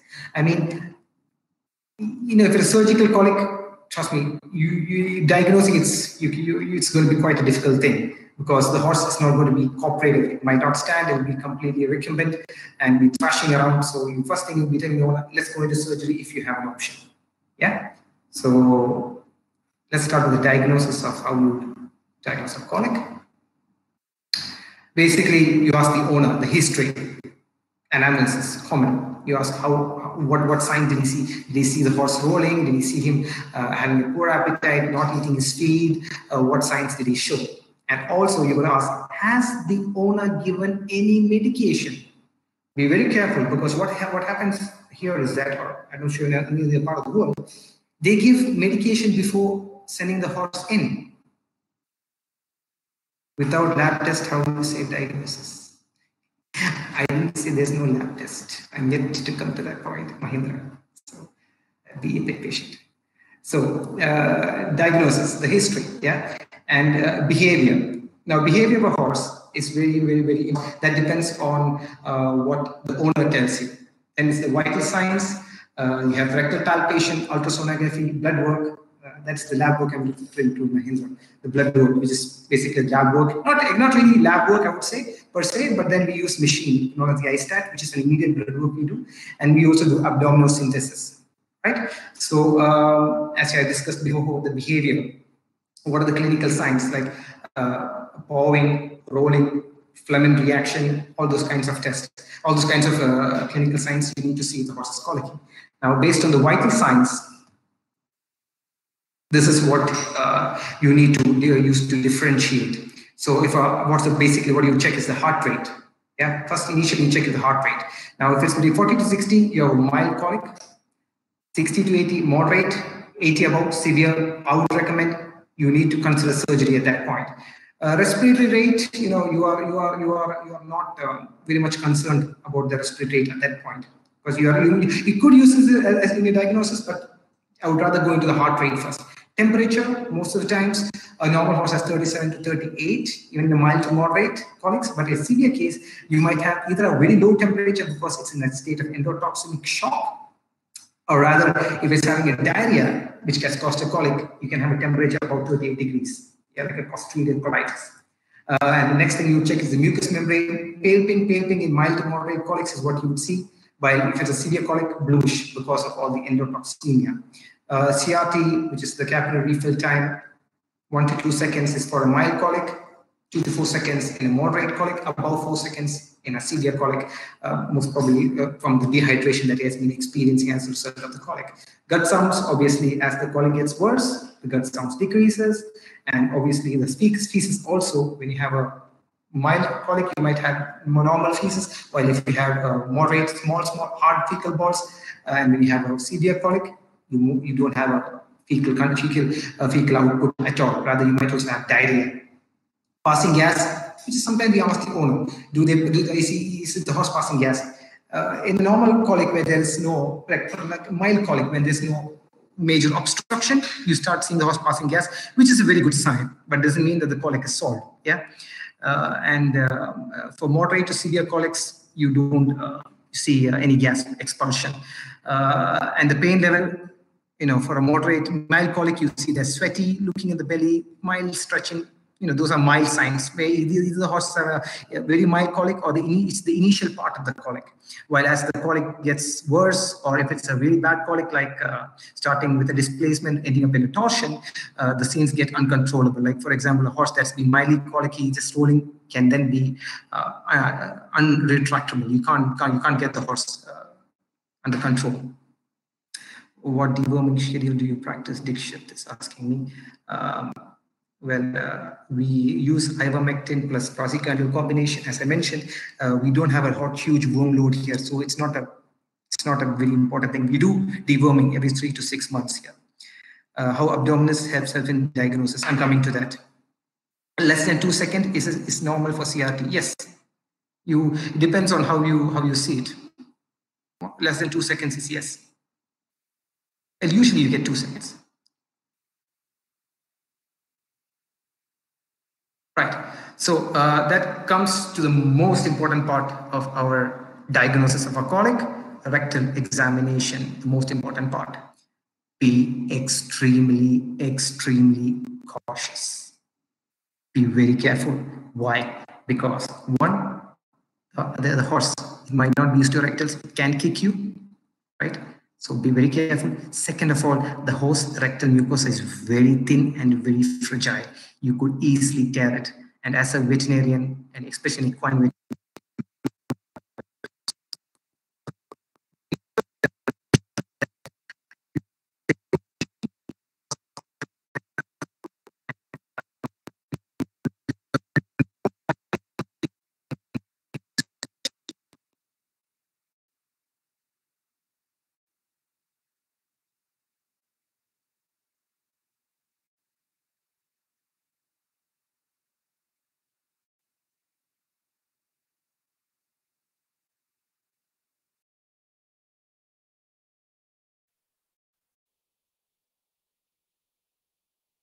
Hello. Am I audible now? Right. Okay. So as I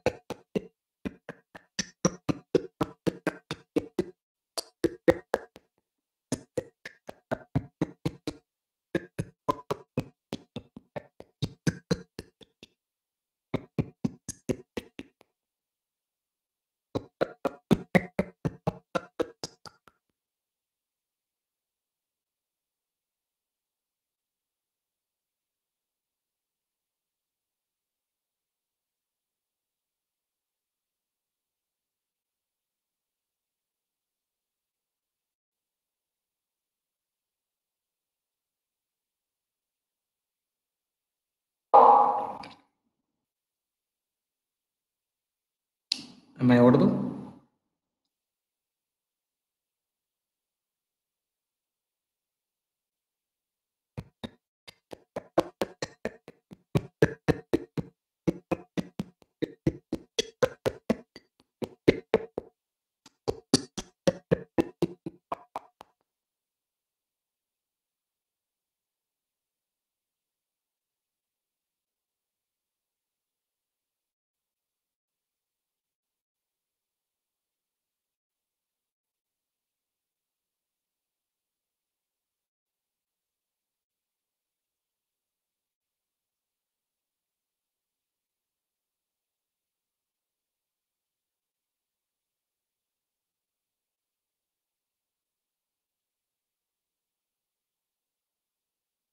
Santosh.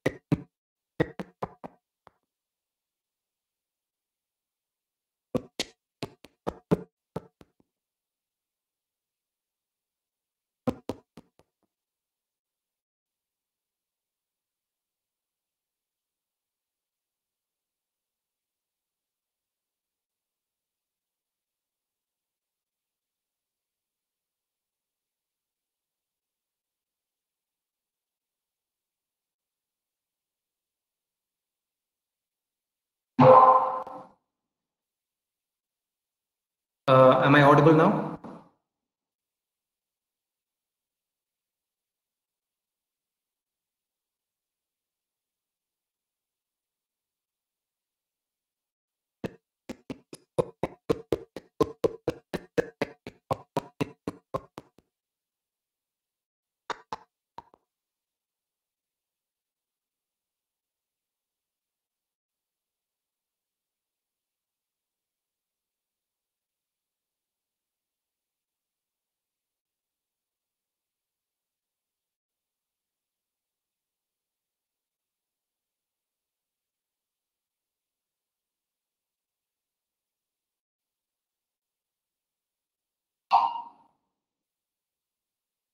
Yes, audible.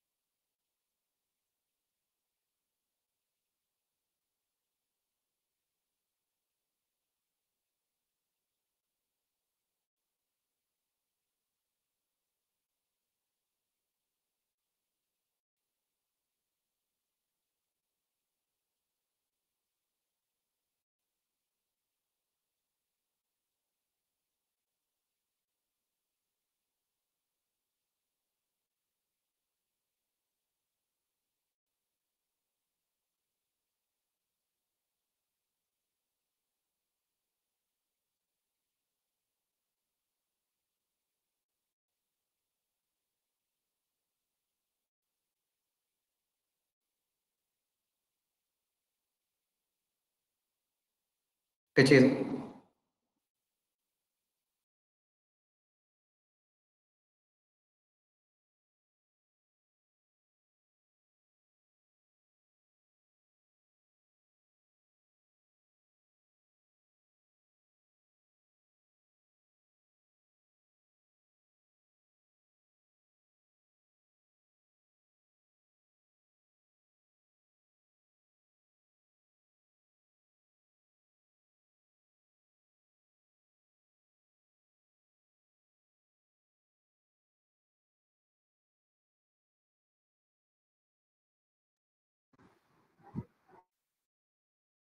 You are now muted.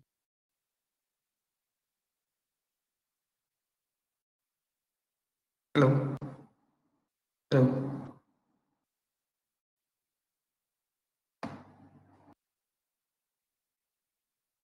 Yeah, you can hear me.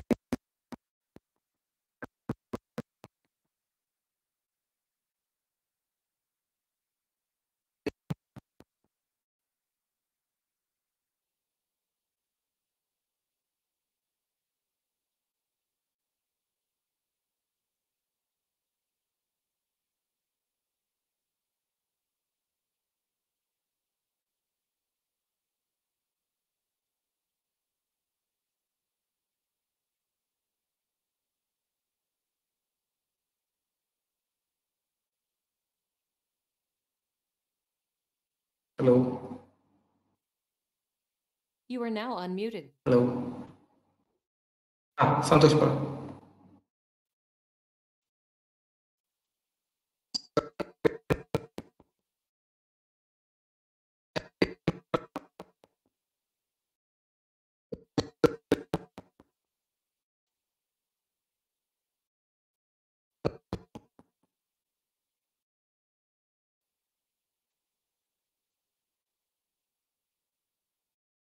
You are now muted.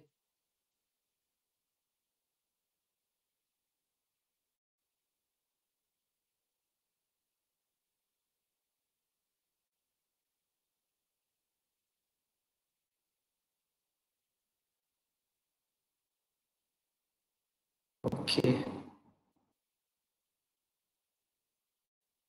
Santosh. You are now unmuted.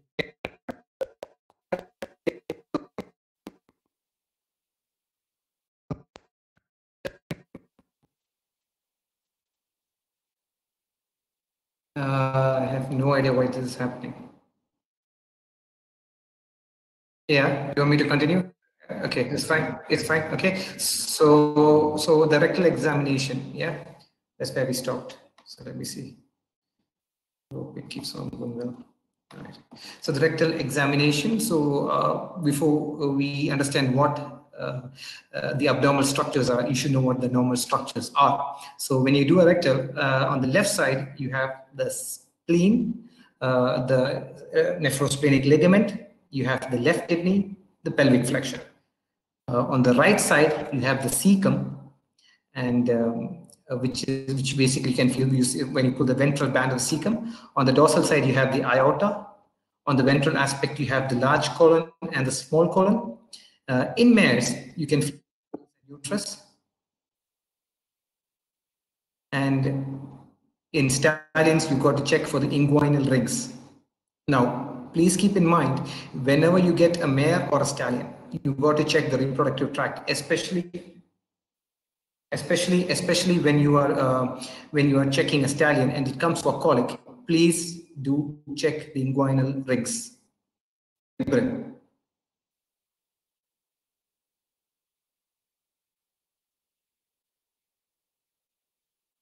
Can you guys hear me? Okay. So the thing is, when you get a horse that's been colicking, especially I'm just You are now losing muted. just losing the flow. Okay, when you're getting a stallion, especially, first thing, check the testicles. If you have a swollen testicle, bingo, you have a problem. You're most probably having a hernia, an inguinal hernia. And how do you diagnose it? You do a rectal. When you find the when you feel the inguinal rings, there's definitely a small intestine that's going through it. Now, in mares, why do I recommend ovaries and uterus? Because if you're having a mare that is colicking intermittently and is 7 months pregnant, the first thing you should check is the uterus, because there's a very high possibility of a uterine torsion. And these mares are usually 7 months pregnant or above, intermittently colicking, and you have nothing on the ultrasound. Your number one diagnosis should be, is this a uterine torsion? Always keep in mind, in mare 7 months pregnant, uterine torsion. Stallions, swollen testicles, definitely there's going to be a hernia, right? So these are the normal structures when you do a rectal examination. Now, what are the abnormal things that you might feel? In the case of small intestine, if there's a duodenitis or proximal jejunitis, when this happens, you might have distended small intestinal loops. Not necessarily you might always feel it, but in case you feel it, keep that in mind. There's definitely an enteritis going on. Also, it can be due to a lipoma, a strangulating lipoma. And as I mentioned before, in a stallion, if it's a hernia, especially an inguinal hernia, you got to check the inguinal rings. Now, in the large colon, as you have seen all the different colics, what you can expect is a pelvic flexure impaction. And as I said, when you feel in the left side, you can feel the pelvic flexure is quite hard and thick. That's basically a pelvic flexure impaction. A left dorsal displacement. How do you diagnose that? You put your hand in, you feel the spleen, the left spleen and the left kidney. If you have the nephrosplenic ligament that is tensed, or rather you have some colon sitting there, you definitely have a left dorsal displacement or nephrosplenic entrapment. When you feel the cecum, if you have a tense ventral band of the cecum, you have a tympany or cecal impaction. Torsion, everything looks up in a mess. Like you have bands running up and down. You wouldn't be able to tell really if it's a torsion, but then your number one differential should be that, is this horse having a torsion? Is this horse violently colicking? Torsion should be high on the differentials. Then, as I said before, uterus. Uterine torsion should be your another, when you have a 7-month-old pregnant mare, or usually you see in 7 months. Yeah, so the last trimester. So you got the third trimester. So you got to check that. And if it's a uterine torsion, you can feel that if it's a clockwise or anti-clockwise, the ligaments will be crisscrossing each other. Usually you get a clockwise, well, not usually, but the higher percentage of clockwise than anti-clockwise torsion. If there's a small colon impaction, then you feel that the small colon is impacted with contents. Now, the one that you don't want to feel is when you feel there's a big vacuum and you feel that's something that's normal, like gritty feeling, like crepitus, it's a rupture. It's a rupture, which is basically the horse has asked for a death sentence, because there's nothing much you can do about it. And this you can diagnose by when you do an abdominal ultrasound, you see hyperechogenic fluid. Most probably you had a rupture of the colon or the stomach, and to make your diagnosis even more sure, what you would do is abdominocentesis, which I will be discussing with you. Gajendra has said that feeding horse Parsim and para with small quantity of concentrate still in current case of torsion primarily caused the young stock. Can you please guide on the probable cause? Wow, I wouldn't be able to tell that unless I see what you feed them, but then most probably it's your diet. I mean, I can't say, because you don't use Parsim and para, so I wouldn't be able to tell you what the actual cause. If fecal output normal, which colic? I would say if fecal output is normal, let's say this way, that nothing is blocked in the colon, yeah, or nothing is entrapped, or nothing is displaced. I would usually say that something like either an enteritis proximally or a gastric impaction, most probably. Right. So once you get the manure, which is another part of your diagnosis, if there's blood, usually there are two reasons that you can have blood: from bleeding from the gastrointestinal tract, which we can check using a kit called the Succeed. It helps in telling you if the blood is coming from the stomach or from the later part of the gastrointestinal tract, basically the colon. Or the second incidence where you can have blood is when you had a rectal tear, either from a person who's done it before or from your hand. Should be unfortunate. Then obviously, as I mentioned before, in the sand colic, you can take, or if you want to check the sand, take the feces in a glove, rub it in water. If you see sand at the bottom, it's a sand. Basically, sand colic should be high in differentials. Fecal parasites, do a fecal account, send the feces to the lab and check for it. What shows of antibiotics for colic cause high temperature? You could, you could use X, which is basically ceftiofur, enrofloxacin. Yeah, a ceftiofur is something I would use. Penicillin, gentamicin. Yeah, you could use that. What to do when 7-month pregnant mare torsion? Okay, good question. Ramesh Tiwari has asked. First of all, understand which side is the torsion, clockwise, anti-clockwise, depending on the side. By doing an examination, you decide which area of the flank has to be opened. You can do it standing. If the fold is too big and still you can't manage to do it standing, put it on the table. Right. Also a part of our treatment and also diagnosis is nasogastric tubing. Why? So let's first start. What do you use? Basically, as you can see in the picture, you use a nasogastric pump and you use a tube. The tube in our adult horse you use 2.5 to 3 meters, while in a foal you use a smaller, thinner tube, which is basically 1 to 1.5 meters.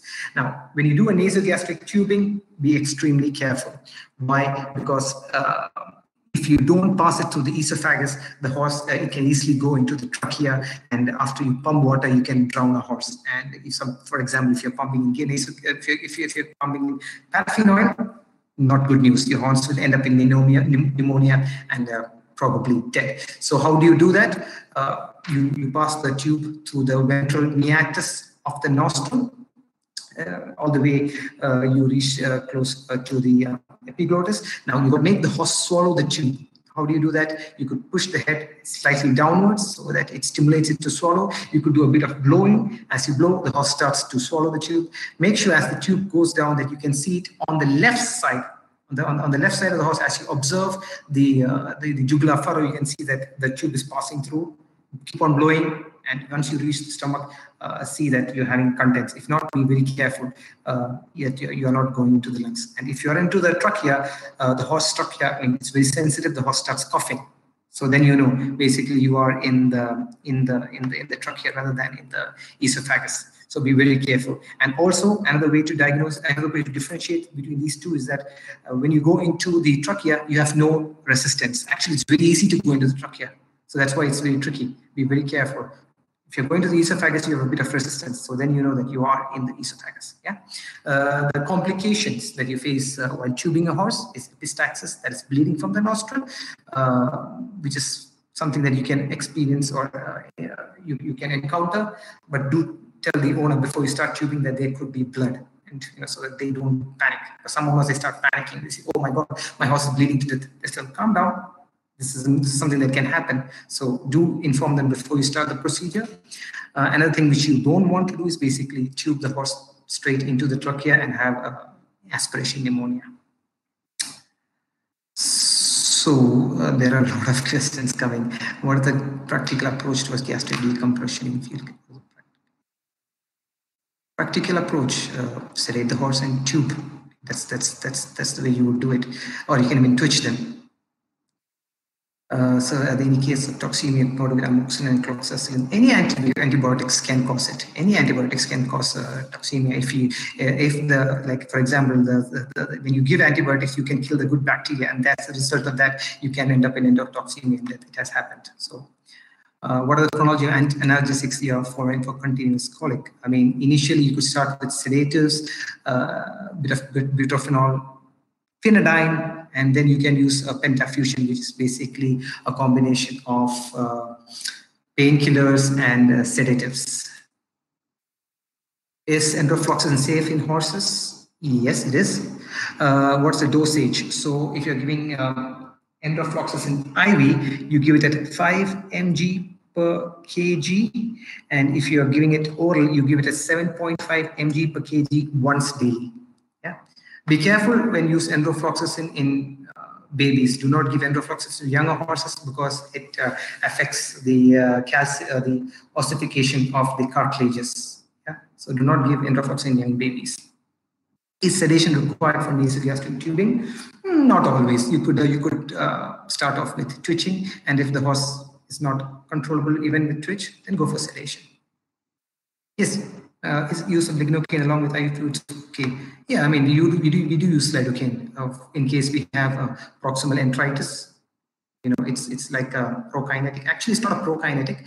It reduces the inflammation of the colon, of the small intestine rather. So then it helps in reducing the reflux.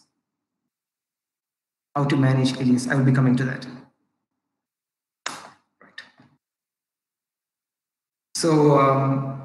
Now, why did I mention nasogastric tubing in diagnosis? Because once you have tubed the horse, yeah, and you have the horse in the hospital, you check the reflux every now and then to see if there is a blockage in the small intestine, and you want, based on that, you decide if it's a enteritis or if it's something that's even more severe. So usually in a horse, every 4 hours when you do or when you do tubing, you get 2 liters or even less.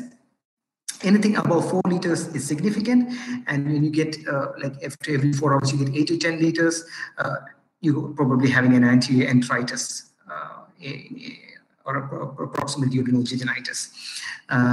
Also, when you're having stagnant food in the stomach, impaction, if when you tube, you get really foul-smelling and hemorrhagic reflux, gastritis should be high in your differentials. Now, when you have a high heart rate and you do an NGT, if the heart rate drops after NGT, that means that you basically have something that is like a simple luminal obstruction, like an ileus. Yeah, so it's something that you need to do a constant decompression, right? So if it's not dropping after you do an NGT, then there's something much more serious. There's an impaction somewhere or something even more worse. Somebody has asked me which nostril do you prefer for passing the tube. I would prefer the left nostril. Why? Because you can see the left side, as I mentioned before, you can see the NGT passing, the nasogastric tube passing. So I would prefer the left. You can choose the right, but keep an eye. And as I said, mentioned before, if you don't tube them regularly, if there is a refluxing or any sort of impaction, you can end up in a you can end up in a gastric rupture, right? Because horses cannot vomit. And also, the primary treatment for any colic is passing the nasogastric tube. If you don't do that, that's negligence, I would say. Well, if the horse is non-cooperative and you're in field conditions, okay, I wouldn't push it, but then use your sedations and use maximum restraint and try to tube the horse, because that could be life-saving, right? The next diagnostic tool that we use quite often is the ultrasonography. We use the curve probe. We do it transabdominally. The frequency is usually between 1.7 to 5 megahertz. In foals, you need higher megahertz, higher frequency. Why we do it? The objectives are, first, you could see the intestinal wall thickness, the gastric size, that is size of the stomach. As we mentioned before, the horse stomach is between 9th and 13th intercostal space. Now, once the stomach is beyond the 13th, or rather beyond the 14th intercostal space, you start thinking of a gastric impaction or a gastric distension. Could be from fluid or could be from the food that's been sitting there. So that's why, when you do an ultrasound, if the stomach size, the stomach wall is beyond the 14th intercostal space, start thinking there is something wrong there. Another reason is to check the small intestinal distension, as we mentioned before, in proximal enteritis or other things. You need to see if it's distant the small intestinal loops. Then the peritoneal fluid. Then you got to when you do the nephrosphenic entrapment. The classic signs that you would see on the left side next to the kidney, large colon or small intestine sitting there. So when you see that, it's kind of an entrapment or a displacement. Then in cases where you can see an intussusception, as I mentioned before, where you can see a bullseye. So that's for finding lesions. Yeah. However, this technique has its own limitations, that it cannot penetrate gas. So that when there's a gas, so as you know, ultrasound is based on the density of the tissue. When there's gas, there is no tissue, so your waves don't penetrate beyond that. So, and also it's you can only see the top structures. You can't see the deep structures. So that's you can maximum see 6 to 12 inches. The rest you can't. Somebody asked, how is renal colic differentiated? The renal colic, basically, it's a colic. But then if you rule out other things and you do a blood work, you most probably have higher values of creatinine and things like that. So then you kind of think this is a renal colic, which we rarely get. Most of the colics are from gastrointestinal origin. Right. So I'm going to show you a couple of images of ultrasonography. The classic areas where we do ultrasound in a horse. So let's start with the left abdomen. Now, here I'm trying to look at the stomach. As I mentioned before, the stomach is one of the things that you look initially. Is it distended or it's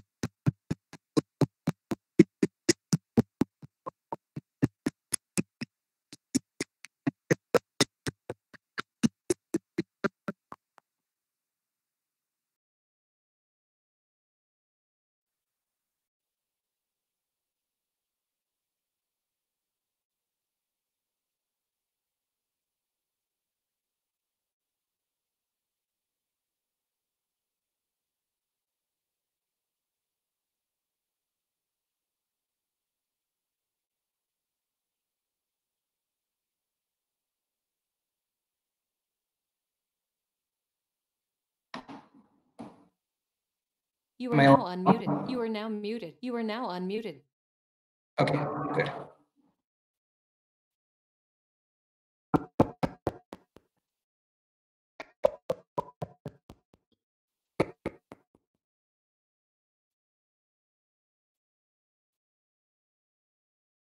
You are now muted.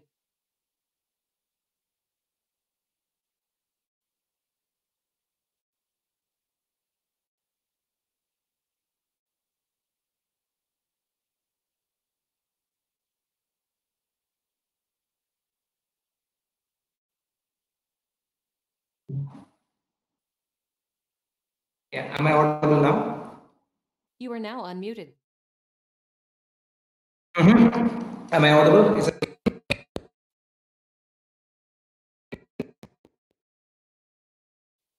You are now muted.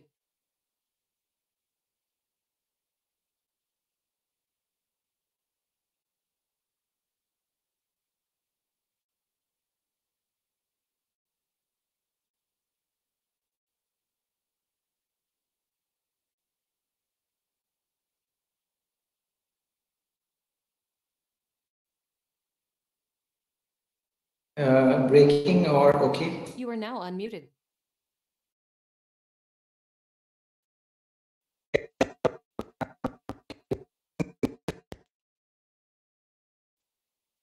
You are now muted.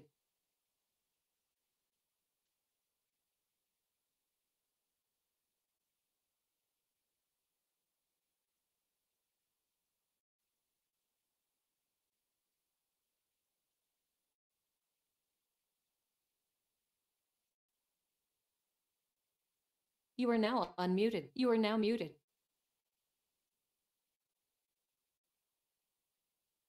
Hello? You are now unmuted.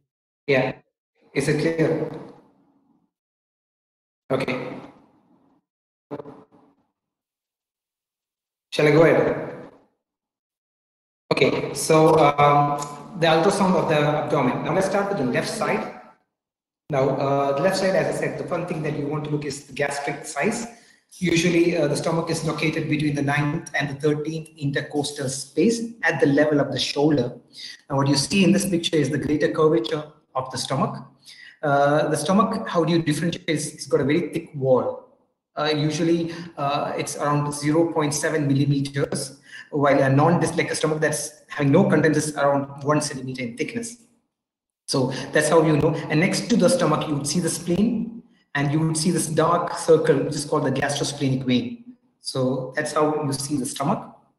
Then the other thing you see on the left side would be looking if there's a nephrosplenic entrapment. How do you do that? You check for the kidney, which is located in the 16th, which is located from the 16th to 17th intercostal space to the first or the third lumbar vertebrae. When you look at this space, you'll find the kidney. It's got that typical structure, and it's medial to the spleen. Now, you should see spleen very close to the left kidney. If you see that there is colon sitting there, be careful. It's highly suspicious of a left dorsal displacement, or rather a nephrosplenic entrapment also. Right. When you come to the right side of the abdomen, the couple of things that you could look into is you could check the duodenum. Now, the duodenum is located between the liver and the right dorsal colon. Usually, it's flattened, but sometimes when there's proper distension, you could see them it's big round. But normally, yeah, you don't see them as clearly. But then that's something that you can look into. The thing you can look also is you could scan the colon on the right side, and you could have the right dorsal colon and the right ventral colon. How do you differentiate? The way you do that is to look into the colon wall thickness. Like, for example, when you have a colitis. So how do you differentiate? The right dorsal colon, you see a single line, while the right ventral colon has saculations.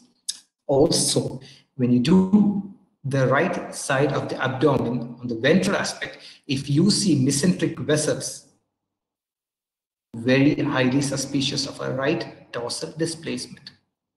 Mesenteric vessel, right side, ventrally, very highly suspicious of a right dorsal displacement, which we could check using doing a rectal, and then yeah, you could decide your treatment based on that. Right. Yeah. So these are the findings that you can sometimes have, like abnormal, like as I mentioned before, you have small intestinal distension where the small intestines look like big grapes or oranges, like more than 5 centimeters. Then you can have an intussusception, which is basically like a bullseye.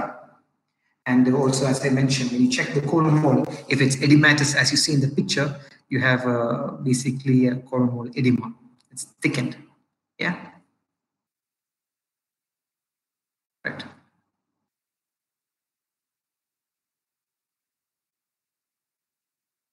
Radiology. Yeah. So yeah, we don't use this, we don't use it at all because we don't have such a powerful machine.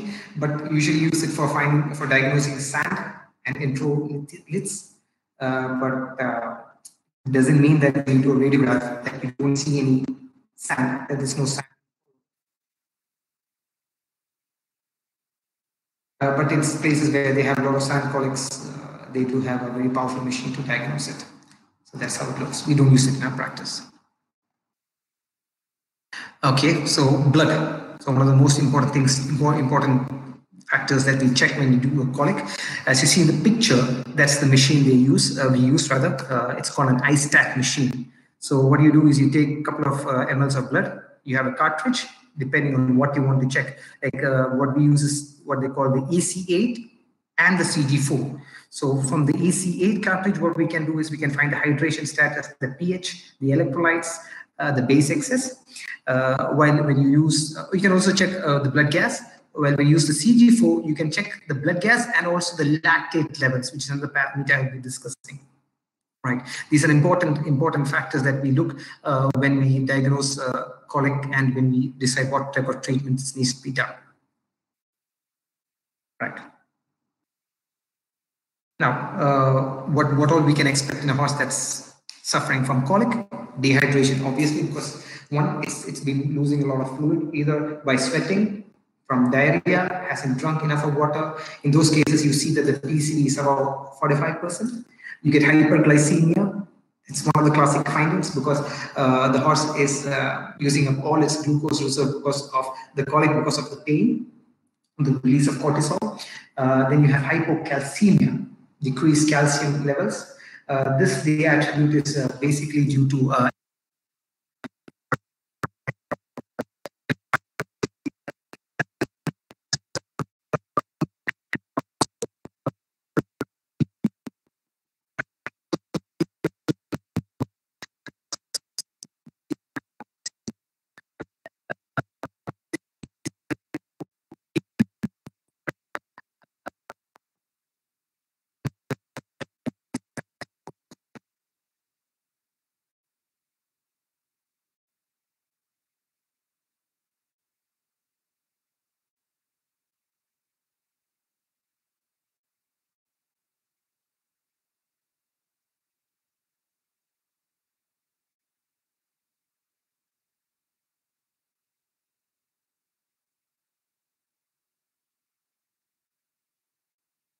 am I audible now?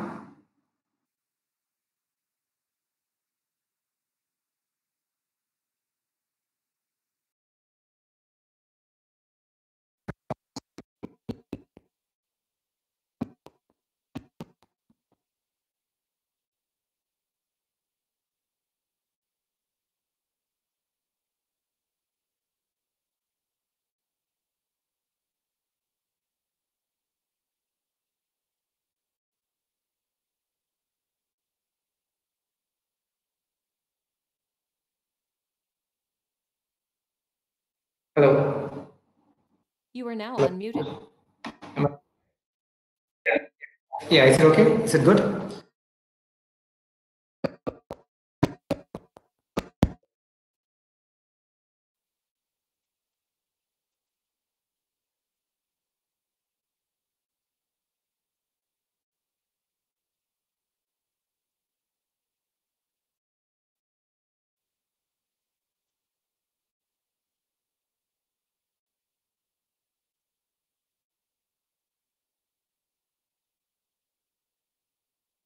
Am I audible? Yeah. Okay. So hypocalcemia.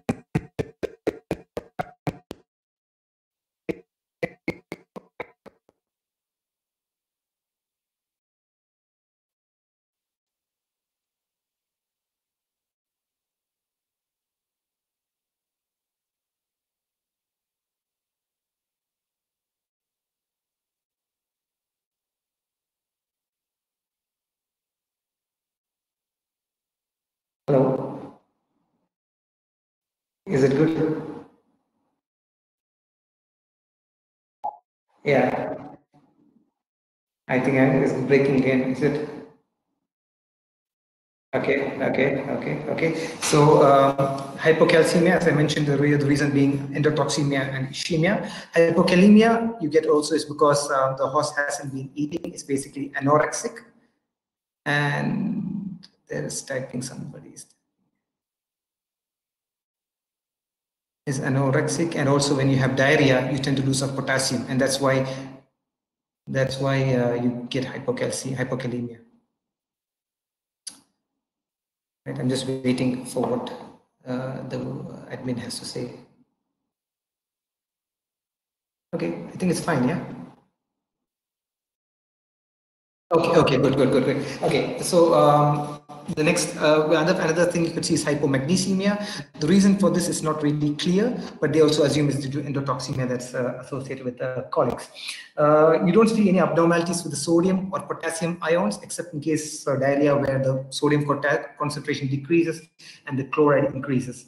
Now, usually in a colic, you get to see metabolic acidosis, but you can also have metabolic alkalosis. But there's no reason why it should be that or this. They say usually when you have an impaction, you get to see metabolic acidosis, but more metabolic acidosis than metabolic alkalosis. Then also you get to pre-renal azotemia. That's basically because of the dehydration.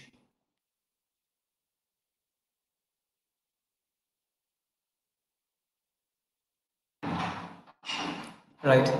Yeah. Okay.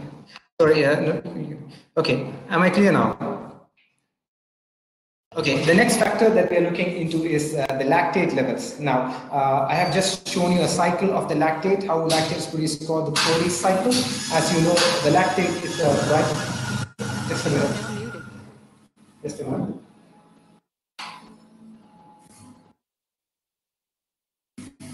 Okay, the lactate is a byproduct of glycolysis, and usually it happens as in anaerobic conditions, anaerobic metabolism, and usually happens secondary to tissue hypoxia. Now, why this is important? When you have a lesion like a strangulating lesion, a lesion that causes a decreased flow of blood, the tissue there undergoes anaerobic metabolism and your lactate increases. Now, how is it a marker? So the longer the tissue undergoes anaerobic metabolism or ischemia, the lactate level keeps on rising, which is an indicator of the prognosis.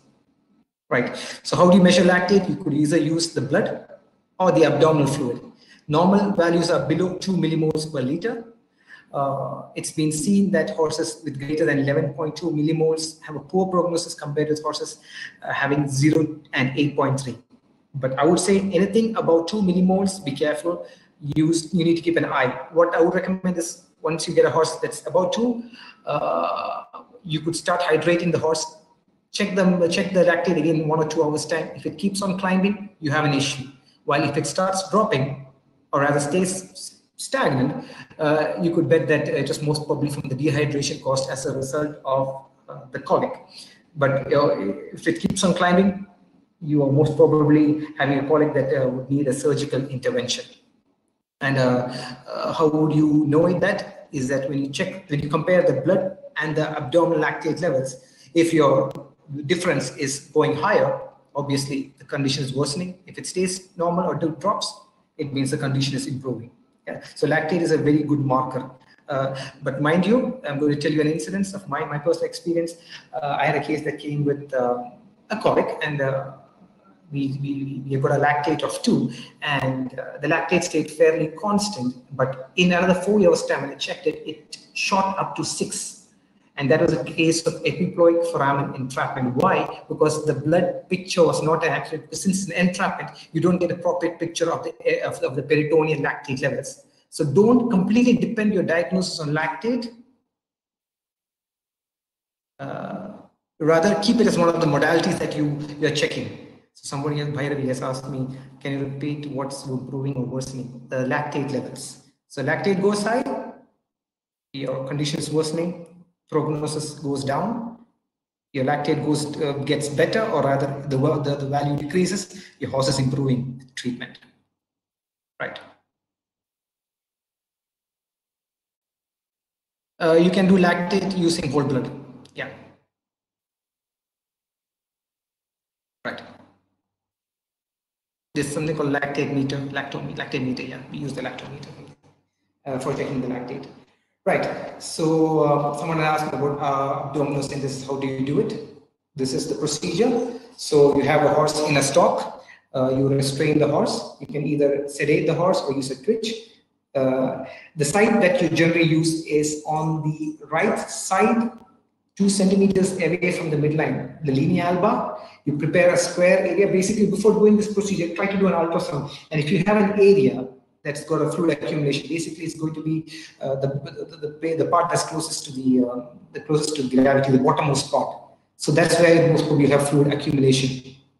And you clip the area, prepare the area aseptically, do a local block using lidocaine, then push your needle all the way inside into the musculature and drop in some more of your lido, and then use a 15 size blade, create a small incision, small stab. Then using a cannula, you push your cannula through the incision that you have made using your blade. You push perpendicular to the body wall, and once you hear a popping sound, that's basically you're going into the peritoneum. That's when you have done a proper puncture. So you have to really give a bit more of pressure when you do this, the abdominosynthesis. Right. So you can push. Sometimes you might not get enough of fluid. So retract your cannula a bit. So we position it again till you get a bit of fluid. Sometimes, unfortunately, it can go wrong. You can penetrate the intestine or spleen, but usually we don't get that. Very rarely it can happen, but don't worry.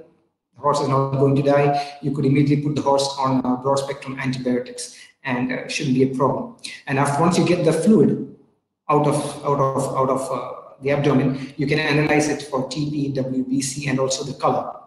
Once you have removed your cannula, please press the area using a sterile 4x4 so that you prevent the formation, you prevent the blood from dripping or any infection going in.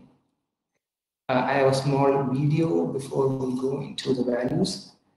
Yeah.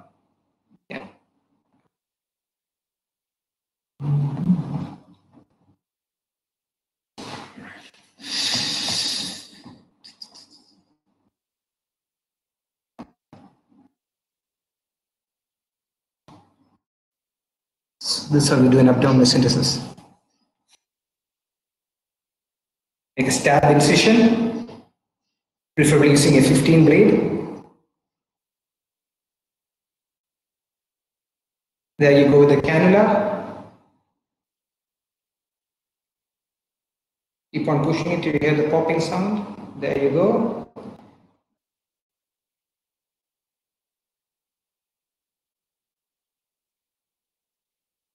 And wait till you get the peritoneal fluid.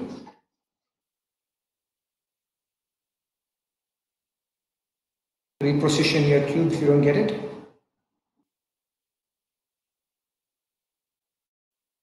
And there you go. Right.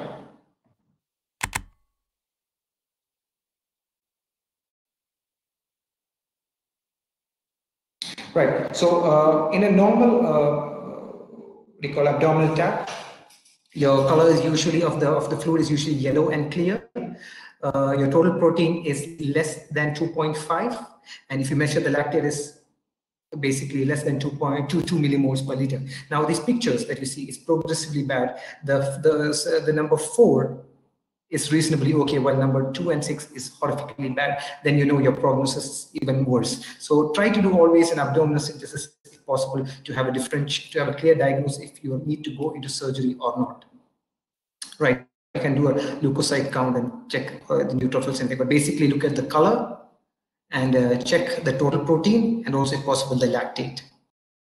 Someone has asked, Ramesh has asked me, comparison of lactate, what intervals and how many times? You could do it depending on how severe case. You could do it every 2 hours or every 4 hours. Generally, we do it every 4 hours, but if we're suspecting something really bad, we do it every 2 hours. Yeah? A question for you. What do you think about this abdominosynthesis? Anybody has any diagnosis? What must have happened? What is it?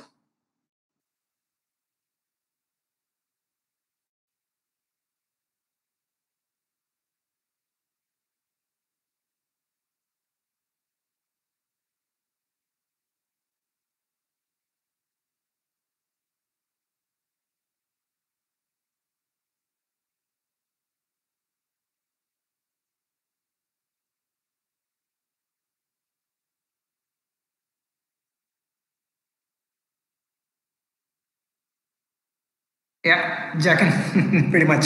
So it could be a rupture. It's highly suggestive of rupture. Could be the colon, could be the stomach, not the bladder. Why that's cloudy is because there's been a lot of compromise and ischemia, hence your fluid's been very cloudy. But if you look carefully, at the bottom you have some sediments. That could be the food, or could be the stomach contents, or could be sand. So basically that's a very poor prognosis. When you have food particles coming out, you're pretty sure that your horse has ruptured, and yeah, that's calling for euthanasia. Right. Good.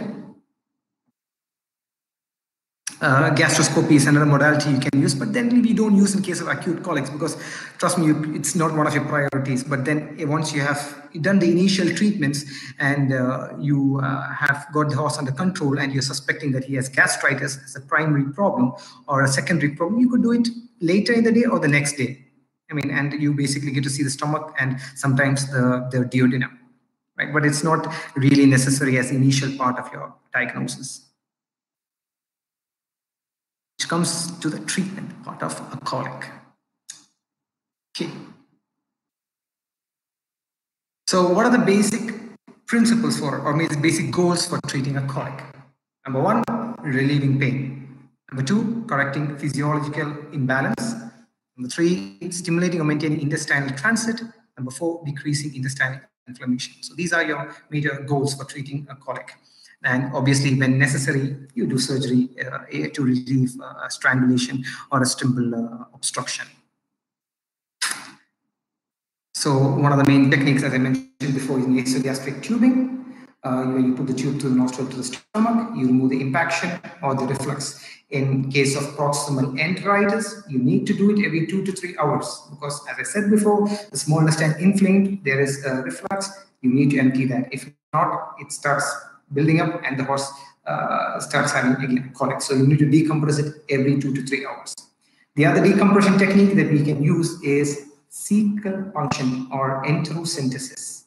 Now we do this only when you do a rectal and you're suspecting the cecum is having a tympany.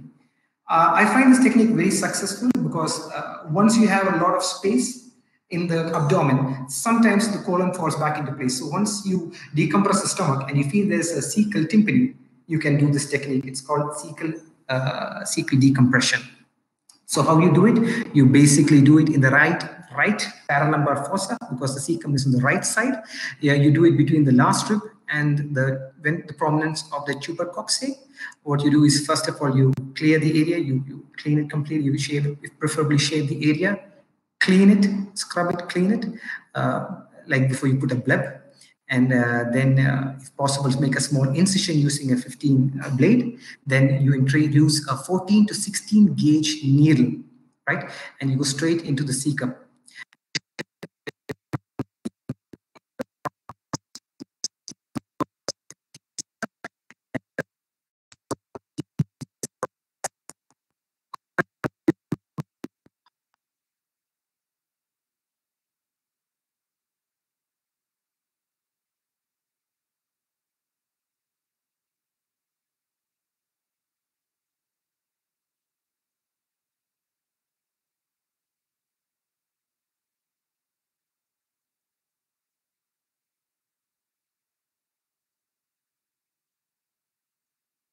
Okay, am I audible now?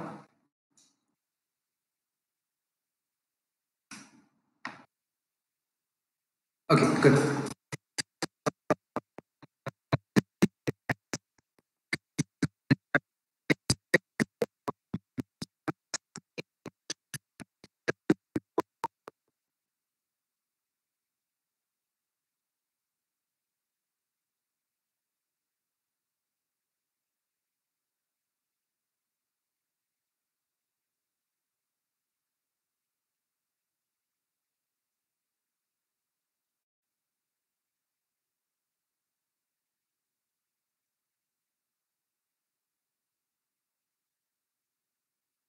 Yeah. Am I audible now?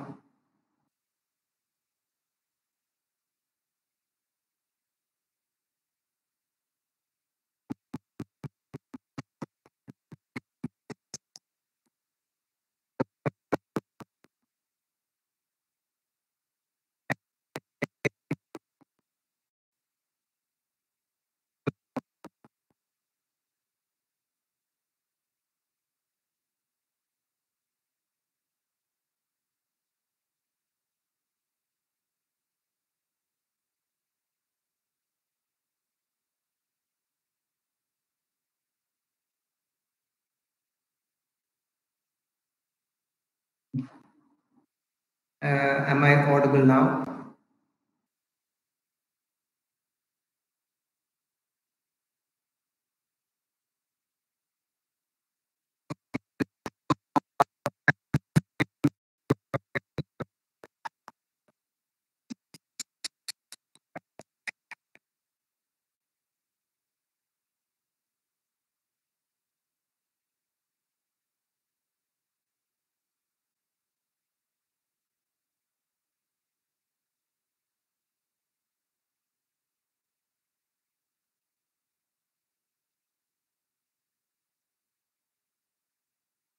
Okay. Am I audible? No?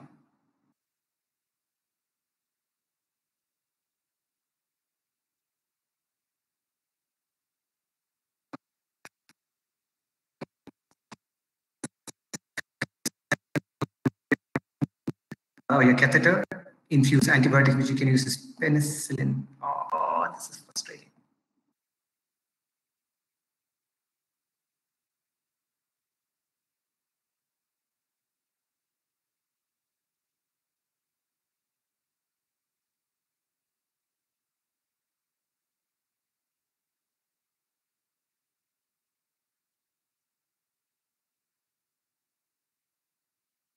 Okay, am I clear now? Okay, so as you withdraw your catheter or your needle, start infusing antibiotics like penicillin or gentamicin, and yeah, because this is done just to make sure that you don't leave any contaminants, right? So that is cecal punction. Right, so let's go into the drugs. What are the drugs that you prefer? What are the drugs that you use basically for treating a colic? So initial, when you get a colic, you need to control them and you need to give them painkillers. So one of the drugs we prefer is alpha-2 agonist, basically xylazine, bromifene, domosiden, or detomidine. The aim of giving these drugs are they give analgesia, muscle relaxation, and sedation. But the side effects also include like hypotension, bradycardia, ileus, diuresis. So yeah, these are side effects. But then I think still the benefits outweigh the side effects. I mentioned the dosages. Xylazine, you give it at 0.4 to 2 mg. Basically, what I use 1 mg per kg IV. Romifene, you can give 0.8 ml per 100 kilos. Domosiden, you use 10 to 20 microgram per kg. That's roughly, you can give 0.1 ml for every 100 kilos, the detomidine. 0.1 ml for 100 kilos. So you can basically give 0.4 ml to a 400 kilohertz, the detomidine. The drug that we usually prefer is xylazine. Right. Which concentration of romifene? It's 100 mg per ml, the 10% one. Xylazine resistant is surgical colic, is it right? Well, not really. Well, you can first once you get the horse controlled, you have to empty the stomach, yeah, and then once you have done your other parts, see, giving a painkiller is a diagnostic tool, because if he's comfortable, well, you might have a colic that's responsive. If he's not comfortable, then you still need to do your treatment part of it, like emptying the stomach, decompression and stuff like that. And if the horse is not responsive, then you might start thinking in the direction of surgery. Yeah. The other drug is opioids. So you could use, we generally use butorphanol. We combine it usually with the xylazine if the horse is really painful. We give it a dose of 0.05 to 0.1 mg per kg. Do not cross the high, don't give a high dose because it can cause an increase in heart rate and systolic blood pressure, and also it can cause excitation horses. One of our favorite drugs, Buscopan. Yeah, so you have Buscopan as such, which is basically hyosin butyl bromide, or you have compositum, which is one that we use, which contains also metamizole, which is an effective painkiller. It reduces the spasms and usually used for spasmodic colics and impactions. Now, the good thing about Buscopan is that even though it relieves the pain, it does not have a long half-life. So what happens if your horse is not, so you get a colic and the hormone tells, what can I give the horse to know if it's a bad colic or what can I do? Initial treatment, we always tell them, give Buscopan. And if the horse is not responsive, that means in say another half an hour, one of the horse again colicking, you need to bring the horse to the hospital. If the horse is fine after 1 or 2 hours, then you most probably had a spasmodic colic, which is like a differential diagnosis saying that, okay, it was not a bad colic. Well, if it doesn't respond to Buscopan, get a vet immediately or drive the horse to the hospital. Yeah. The dosage, basically what we use is 5 ml for 100 kilos. So roughly a 400 kilo horse would need 20 ml IV. It's one of our favorite drugs. NSAIDs, yeah, painkillers. So as you know, they function by inhibiting the production of prostaglandin, and which is one of the reasons of causing stomach ulcers and renal problems. The usual one that we use is flunixin. We can use metamizole also. As I mentioned before, it can cause ulceration, necrosis. Also, a huge dosage or continuous dosage can cause right dorsal colitis. Now, here's a tip for you. The usual dosage of flunixin is 1.1 mg per kg. Yeah. What we generally recommend is to, if the owner doesn't have the Buscopan, what we tell them is give half a dose of Finidine, don't give the full dose. And if the horse is still non-responsive of colics, again, you need to bring the horse in immediately. Don't give the full dose, because if you give the full dose, the condition keeps on getting worse. What I mean is you're masking just the pain while the condition has got worse. And by the time you get the horse to the hospital, he's already started becoming a surgical colic, or even worse, it's gone. It's not correctable even after surgical colic. So yeah, be very careful when you give flunixin to a horse. If you're sure what you're doing, like if it's an impaction, fine, you know what you're doing. But if not, start with half doses and see how the horse responds to it. If it's not, then most probably you need to dig in deeper, and or most probably it's a surgical colic. Someone asked me the green guiafenicin dose. It's basically a bottle. We use a 500 ml bottle. We don't use it for colics. No, we don't use it for colic surgeries. We use it for minor surgeries, like a castration or something as a minor procedure. Even single dose causes gastritis. I don't know what. Not a single dose. No, not a single dose. A repeated dose. A repeated dose causes gastritis. Post-xylazine ileus doesn't really cause a lot of ileus. We don't use it continuously. Right, Gajendra, I think you asked me a question of post-xylazine ileus. Don't use it continuously. Well, ileus treatment I'm coming to. The treatment for ileus, I'm going to come to that. Right. Prokinetic drugs. So, as we mentioned before, these drugs are used in cases of proximal enteritis, like duodenojejunitis. The first drug that we prefer using is lidocaine. So, it's got an analgesic and an anti-inflammatory effect. So what you do is you give a loading dose of 1.3 mg per kg as a bolus over 5 minutes, rather 5 to 15 minutes, do very slowly.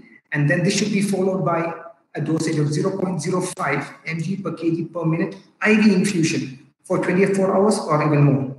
Yeah. So this is how you give the lidocaine. First you give an initial bolus, and then you give it as a CRI, constant rate infusion. And this is useful in cases where you're suspecting proximal enteritis. Now, this has side effects that you can have muscle fasciculations, ataxia, and seizures. So be very careful in playing with this drug. If you give a higher dose, you have a horse that's basically collapsing sometimes. Yeah. Metoclopramide is another drug that we like to use. We give it at a dosage of 0.04 mg per kg subcut. I don't recommend using this IV because you can have extra perimeter effects, and we can have sometimes horses climbing up the wall. So be careful when you use this IV. Rather use a subcut, 0.04 mg per kg subcut. Very effective. As I said, it can cause CNS excitement, so be very careful. Erythromycin is another drug that we use for, but no, actually, no, we don't use it, to be frank. So we don't use it, so be very careful. You can end up having diarrhea with this drug. So, but still, it's kind of a pro-penetrate drug.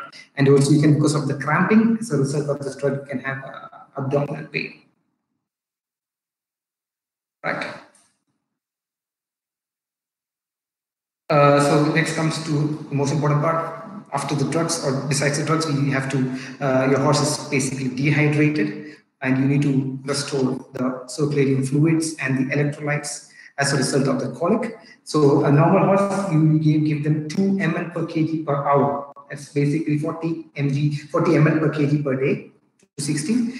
While when you are giving a horse that's having a colic, try to double the volume. Yeah. So you can roughly give 1.5 to 2 liters per hour. Yeah, and because you need to hydrate the horse and also manage the ongoing losses. How do you check for the hydration status? Check the gums, the skin tending, and also by checking the blood, by checking the PCB, the total protein. The fluids that normally use are lactate bringers, normal salt, that is normal saline, hypertonic saline, and colloids such as plasma, starch, and dextrins. So when do we use hypertonic saline? No, when you get a horse that's having a PCV of 45% or rather more, we use hypertonic saline. What it does is it helps in the movement of the water from the intravascular space into the interstitium, so that helps in hydrating the horse. The dosage generally is 2 ml per kg to 4 ml per kg. Make sure that after you do this, immediately follow this by giving them isotonic fluids, roughly 8-10 liters or whatever. But do make sure, because what you have done is you have sucked out all the fluids into the blood to increase the volume, but then make sure that you don't dehydrate the horse. You have to immediately give this. It's this. That's what I mentioned. Like you give double the dose. Like usually for a horse, you give 2 ml per kg. So make it 4 ml per kg. Yeah, and that's roughly 1.5 to 2 liters per hour, depending on how much of losses you have. If your horse is refluxing, what I would recommend is add 1 more liter to that, because you want to meet with the losses. You can use oral fluids. Yes, I'll be coming to that, oral rehydration. Then you might have electrolyte disturbances. So what you do is like when you're having a case that's having acidosis, yeah, the sodium bicarbonate level decreases. So what you do is calculate the sodium bicarb, calculate using 0.3 into body weight into the base excess, which we have received using ISTAT. Initially, give half the dose and check again your blood value. If it's improving, stop there. If not, continue doing your bicarbs. As you mentioned before, another problem that we face is hypocalcemia, and we can give 1 bottle of calcium borogluconate, which is 20% solution. We give that to horses. Yeah, that is soda bicarb. That's what we're doing. I just asked me soda bicarb. That's IV actually. Sorry, I didn't mention that. Yeah, sorry, that's IV dosage. What is base excess? Good question. Base excess is technically it means the amount of acid it back to the normal pH at a certain pressure of carbon dioxide. Yeah, it's very technical, and basically it means how much of electrolyte imbalance is there. So if you're having negative, so a normal horse base excess will range from +5 -5, you're kind of okay. But the moment it goes above -5, like -6, you're having an acidosis. Above +5, you're having an alkalosis. And based on that, you need to decide what fluid are you going to use, either a ringer lactate or a normal saline. Right. So, and if you're having a hypomagnesemia, you could give magnesium sulfate or magnesium chloride at 2 mg per kg orally, and also you could also give magnesium oxide. What we generally do is that we use a medicine called Biodil, very effective for hypomagnesemia. We add it to the fluids, and that kind of corrects the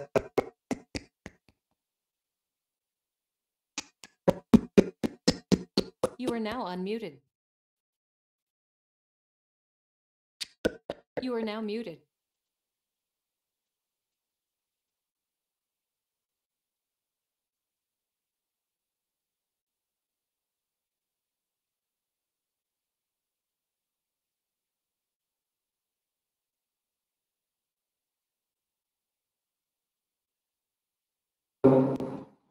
You are now unmuted. Hello, is it good? Yeah, so yeah, that's how you do magnesium. You are now unmuted. You are now muted.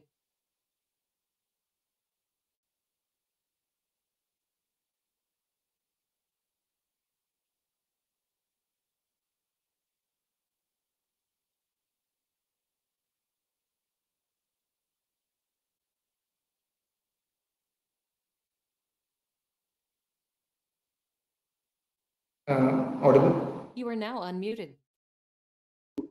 Yeah, continue. Yeah. So someone asked me about the oral.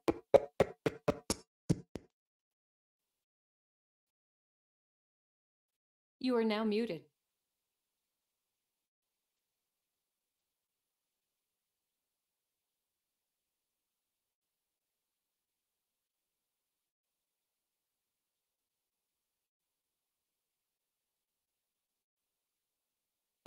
Hello. You are now unmuted. You are now muted. Is it good? You are now unmuted. Shall I? Yeah, shall I go ahead?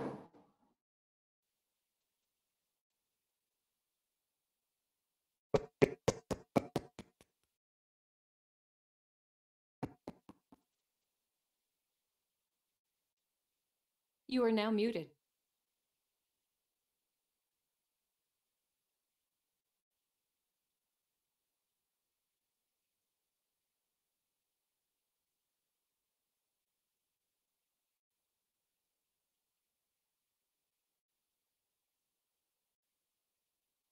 Okay. Is it good? You are now unmuted. Yeah, the enteral fluid therapy. So someone asked about giving oral You are now fluids. muted. So you can give it as bolus, or you can give it in a continuous fashion through the. You have an empty stomach, rather a stomach having contents less than 2 liters. Yeah, so be careful about that. And what you could do is you could give them 6 to 8 liters of water with mixed with electrolytes.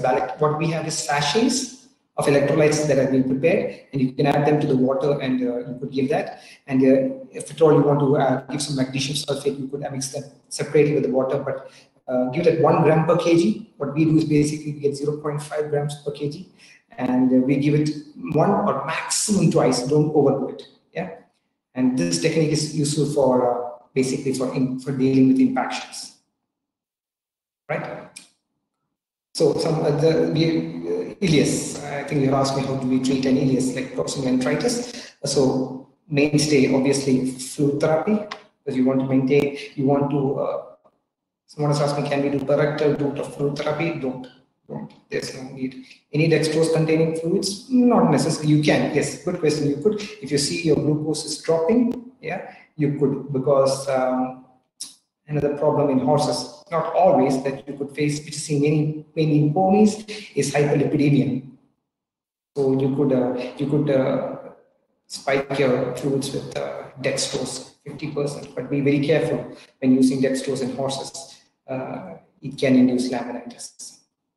What is the rate of infusion calcium chlorogluconate? We add it to the drip, so I can't tell you the infusion rate because I don't know what speed we do, but it's the speed of the fluid supply, which is basically 1.5 to 2 liters per hour. We have no complications because of that. So we just add it with the bags, Vasudha, yeah. So the ileus. So ileus, basically you're losing fluids, so you need to give fluids through IV.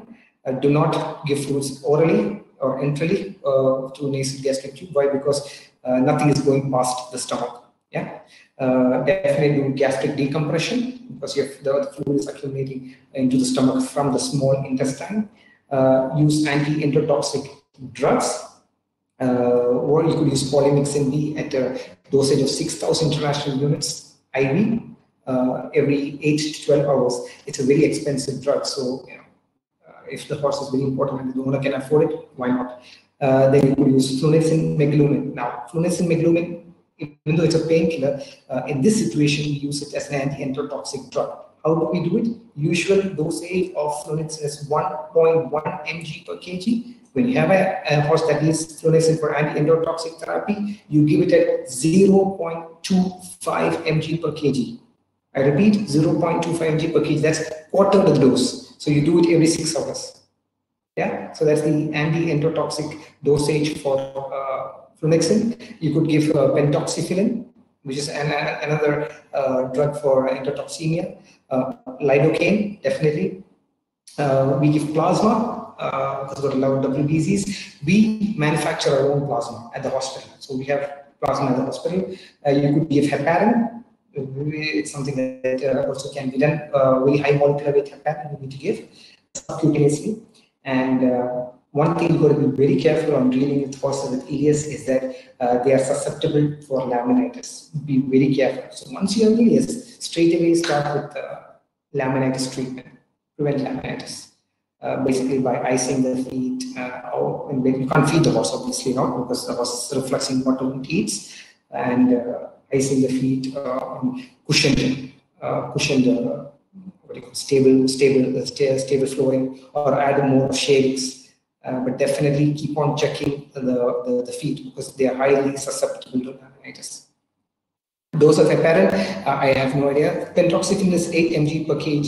You give it orally. Pentoxifilin. Heparin, good question. I can't remember that anymore. We seldom use heparin, not always, but it's a very useful drug.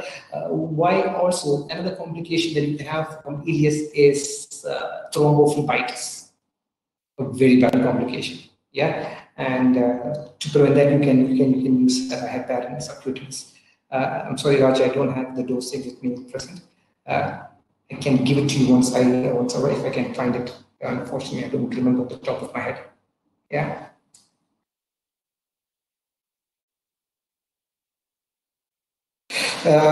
Also, someone asked me, how do you treat impaction? So, as we know, impaction is one of the types of colic. It can either happen in the pelvic flexure or the right dorsal column. So, initial treatment is elevating the pain. So, you can use xylazine, detomidine, buscopan, flunixin to elevate the pain. If the horse is still painful, that means he is probably surgery. Now, what treatments otherwise you can do is start with enteral fluids, give mineral oil while nasogastric tube. You basically give 5 liters every 4 to 5 hours. The impaction is resolved. You can give magnesium sulfate, as we discussed before, at around 1 gram per kg. But do it only once or twice in a day. Don't do much beyond that. You can also add sodium sulfate also. It's 1 gram per kg, and this helps in hydrating the colon contents. So what you could do is you could either make magnesium sulfate 0.5 gram per kg along with 0.5 gram per kg of sodium sulfate, mix it and give it. You can do a combination or you can do it separately.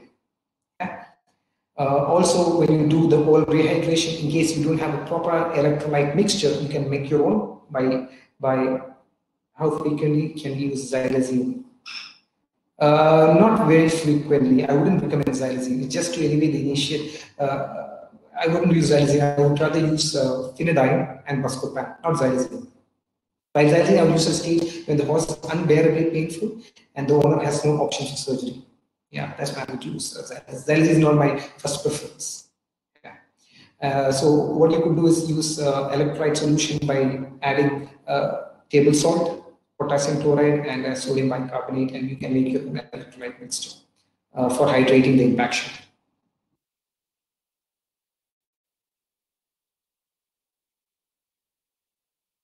Nephrosplenic entrapment. Again, we discussed this before, but we were not specific about the dosage. So, nephrosplenic entrapment, once you have it, you can do fluid therapy, use a bit of painkillers to relieve the pain. But one of the major drugs that you have to use, or you could use, is phenylephrine. As we mentioned before, it causes splenic constriction, and the colon falls back in place. How you do it is you calculate the dose, how much the horse needs. It's basically 3 microgram per kg. You need to calculate and dilute in 1 liter normal saline. Give it over 15 minutes. Yeah, be careful when you give this. You have to check if the horse heart rate is increasing. So you have to, yeah, you have to keep a close eye, and do not give horses that are over 15 years of age. You could cause a splenic rupture. Yeah. So once you give the phenylephrine, you need to lunge the horse immediately, like for 20 minutes lunging, because once the spleen is contracted, then it helps the gut to fall back in place. Yeah. And if this is also not successful, people try the rolling technique. So what you basically do is let the horse lie down on lateral recumbency with the left side up. Yeah. And then well, the horse is anesthetized, not the horse is like live and kicking. You can't do that. You anesthetize the horse, and then you slowly rock them to the right side. Yeah, from one side to the other, you rock them. So with the left side upwards, you rock them to the other side, and then you do a rector. And then if you find that it's fallen back in place, then lucky. If not, then a colic surgery might be needed.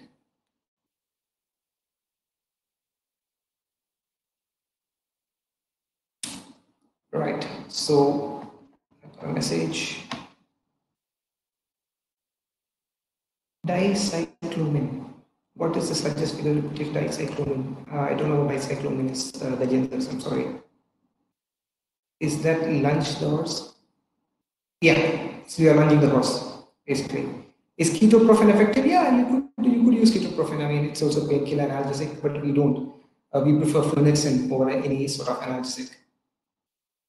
Give only once. What do you mean? The phenylephrine, you can repeat it, but not immediately. Yeah? You repeat it after half a day is finished, then you repeat the phenylephrine and then do the lunging. Yeah, usually it's. I have no idea what dicyclomine is. I'm sorry, I have no idea. Delete. No idea. I've never used that drug. Spasmoid. What does it contain? Is that the trade name of? Is that the trade name of dicyclomine? I've never used it. Okay. Yeah. So let's come to the surgery, which is your last option, or some cases the best option, because you don't want to waste time doing medical treatment. So wait, somebody has asked me how to check if the first injection of phenylephrine, I guess, is helpful. Do a rectal again and do what do you call ultrasound. And if you feel that the nephrospleen space is empty and ultrasound you don't have column, your phenylephrine worked. Yeah, so that's how we check it. So surgery, when do you do a surgery? Basically, if the horse is extremely painful, you see the heart rate is quite high, like about 80. Definitely, horse is 60 to 80. You're thinking of surgery already when the heart rate is at that rate. Then if you give painkillers, horse is not responsive, surgery. Then you have, as I said, distant and small intestine loops. Oh, when you see that, you're like, okay, probable case of surgery, but then you should differentiate if it's ileus or not. Then check the peritoneal fluid. If you have fluid that is very, very turbid or rather going towards serosanguinous, definitely something is compromised. Surgery. Lactate, we discussed it before. Anything about 2 millimole per liter, start being suspicious, and as it increases, yeah, surgery. Then, as I mentioned, if your fluid therapy or medical treatment is not successful, the horse is getting worse, you're going to surgery. If you think there's intestinal strangulation, as I mentioned before, your horse is still painful or the clinical signs are getting worse, you need to think about surgery. Pelvic flexure impactions, you have been treating for 2 to 3 days, and you're not improving the condition of the horse, then definitely surgery is higher on the list. And also for diagnostic purposes, I mean, beyond treatment, like you don't know what the actual problem is, surgery is recommended. But please keep in mind, as the time passes, the prognosis for surgery or the survival for the horse is decreasing. So earlier you detect the problem, and if the surgery was the treatment recommended, better your prognosis. So that always keep in mind. So if you have a owner that's ready to spend money and he really cares for the horse, and if you think surgery is necessary, go for it. Don't wait, because the more you wait, the poor the prognosis. Right. So actually, there is no certain factor that tells you how bad the prognosis is, even though certain things like the lactate, tells you it's poor prognosis, you can't predict accurately the horse will survive post-surgery or not. So even though they are certain meters of telling if the horse is going to do well, if the horse needs surgery, post-surgery you can't predict what's going to happen. Even the best surgeries can have complications. So hernia, laminitis, adhesions. So you can have a lot of problems. And as I mentioned, the earlier the surgery, the better the prognosis. So make the owner know that if you want a good outcome and if you think surgery is the way out of this, do recommend surgery straight away. And it's up to him to decide if he wants it now or then, or later. But do make him understand that the more he waits, the prognosis is poor. And in some cases, you feel that the condition is untreatable. Like for example, there's a rupture. There's nothing much you can do about it. The horse needs to be euthanized. Also, in certain conditions where the owner doesn't have enough money financially to treat the horse, you should recommend euthanasia. Why would you make a horse suffer? So definitely, once you feel that the owner is not financially able, recommend euthanasia. It's up to him to decide, him or her to decide if the horse needs to be put down. Yeah. Now, once you have dealt your colic medically or surgically, the next decision is how you are going to feed them, right? Someone has asked me, any clinic gives you DEXA, why would you want to use DEXA? I wouldn't use DEXA. DEXA, it can suppress many things, but I would use DEXA in a colic. Yeah. What support to be lunge? Are there any chance of lunge that can cause more severe colon displacement? Oh yes. Oh yes. You don't want to do lunge of horse if it's having impaction or a very bad displacement. I mean, you're getting things worse. You could end up in a rupture. So be very careful. Lunging is not always needed. Only in case of such as a nephrosplenic, or you think there's like a gas distension or spasm, you can go for lunging, but be very careful. Yeah, don't push your leg. Please suggest practical tips for gastric decompression, especially in age groups 2 to 4. Everything depends on how you restrain the horse. I mean, it's how you use the foal or the horse. It all depends how you restrain. Once you have them under control, gastric decompression is pretty cakewalk. And always put a sufficient amount of lubricant over your tube, because if you push your tube and there's not enough of lubrication, you can end up in bleeding, epistaxis. So I'll definitely lube your tube before you insert into the nasal passage. Right. So also, how to feed your horse post episode of colic or abdominal surgery. Not much of research has been done. The primary thing when you see a horse is colicking, the one thing you always need to tell the owner, take all sorts of food, because eating more will get the situation even more worsened. So when you see a horse has been colicking, first thing, we'll take away the food and exercise the horse, like walk the horse. But yeah, food should be withdrawn. Water we withdraw depending on what we think the condition is. For example, if you're having proximal enteritis, no water, because the more they drink, the more the stomach gets distended. So there's no point in giving water. Rather do IV fluids. So yeah, no feeding at all. Then once you have treated the colic medically, yeah, what we generally do, once you see there's normal fecal output, once you see that the clinical signs are within normal limits, you can slowly start feeding them hay. What we generally do is we give 1 hand of hay. Depends on how big your hand is, but a reasonable hand of hay you give to the horse. See how he or she does after they consume the hay. If they are good, well, start giving them every 4 hours. And if they are getting better, decrease the time interval, like 4 hours you're being given. So then increase the quantity from 1 hand, go to 2 hands of hay. Yeah, and increase the quantity. And by day 3, you can give a small hay net. And if they're still comfortable eating that and they are passing normal manure, good. That means your horse is out of the colic, yeah. And also, preferably, what you could also do the initial feeding time, you could give a laxative diet that's more of grass, because it's easily digestible. What we do is also give mash.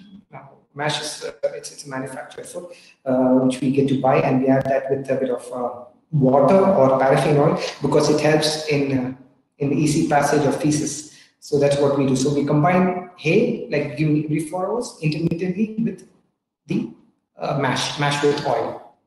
And then once you have started and the horse is doing well, you can start giving grain diet. 3 to 4 days later, start with small amounts of grains, divide out 3 to 4 meals, because mind you, the horse's gastrointestinal tract has undergone a bit of a trauma, so you don't want to rush with feeding the horse everything. So just that everything is like an engine that's been stuck, so you need to make it start functioning normally. So you start with small amount of grains, and then as the horse feeds it and feels okay about it, increase your amount of grains or pelleted diet. And after a surgical colic, feeding is based on what you see and what the procedure was being conducted. Right. There's been a question: can we give milk post colic before any other?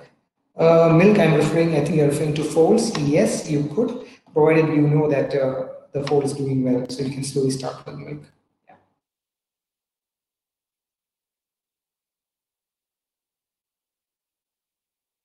Right, so I think we are coming to the end of our presentation. Prevention. Basically, as the famous adage goes, prevention is better than cure. So what you could recommend to the owner is that the feeding, the ratio between the dry matter and the concentrate ratio, which we discussed initially. Do not feed too much of a pellet diet, rather feed more of roughage. Then avoid any factors that causes colic, like for example stress. Find out about stress, but then if you find your horse is stressed, avoid these factors that causes stress. Yeah. Then avoid sudden change of the diet. Like I mentioned to you how you do it 25% ways. You change the concentrate and the forage over a certain period of time. Then basically keep your hay and feed boxes clean, free of mold and dust, because molds can cause colic.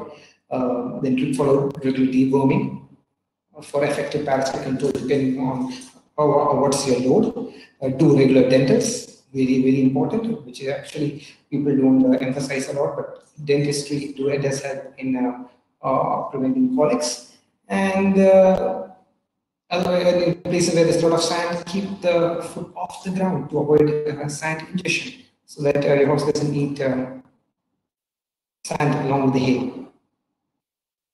There's a question that please suggest management of pot belly young equines which has been observed to have colic. Deworming. Pot belly definitely deworming. So you need to see that it's free of worms.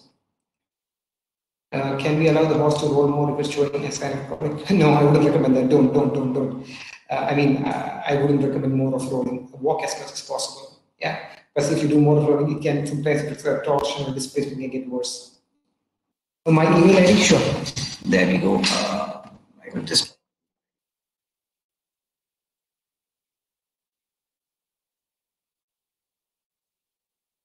Right. But if you don't want any problem with horses, and if you want to prevent all sorts of danger, as you see in the picture I just got, is that bubble wrap your horse. I mean, you can avoid the wet bills, so you can have your horse safe and sound. Yeah. Right. I think that's my last slide. Thank you all. I mean, thanks for the questions.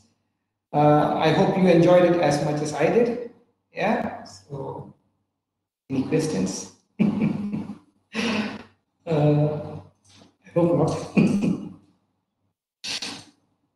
Yeah, getting a lot. Thank you. So, yeah, you're welcome. I mean, I'm happy, more than I'm honored and privileged to do this presentation. So, thank you very much for giving me this opportunity, especially to Vetzone, Santosh, for giving me the chance, IBA, especially IBA Kerala, Mohammed, my batchmate Muhammad Aslam. Thank you very much. Thanks to all.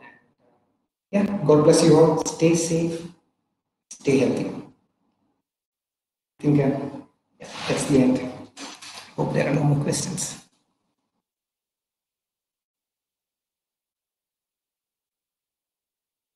You're welcome. So I think I'll sign out. Yeah.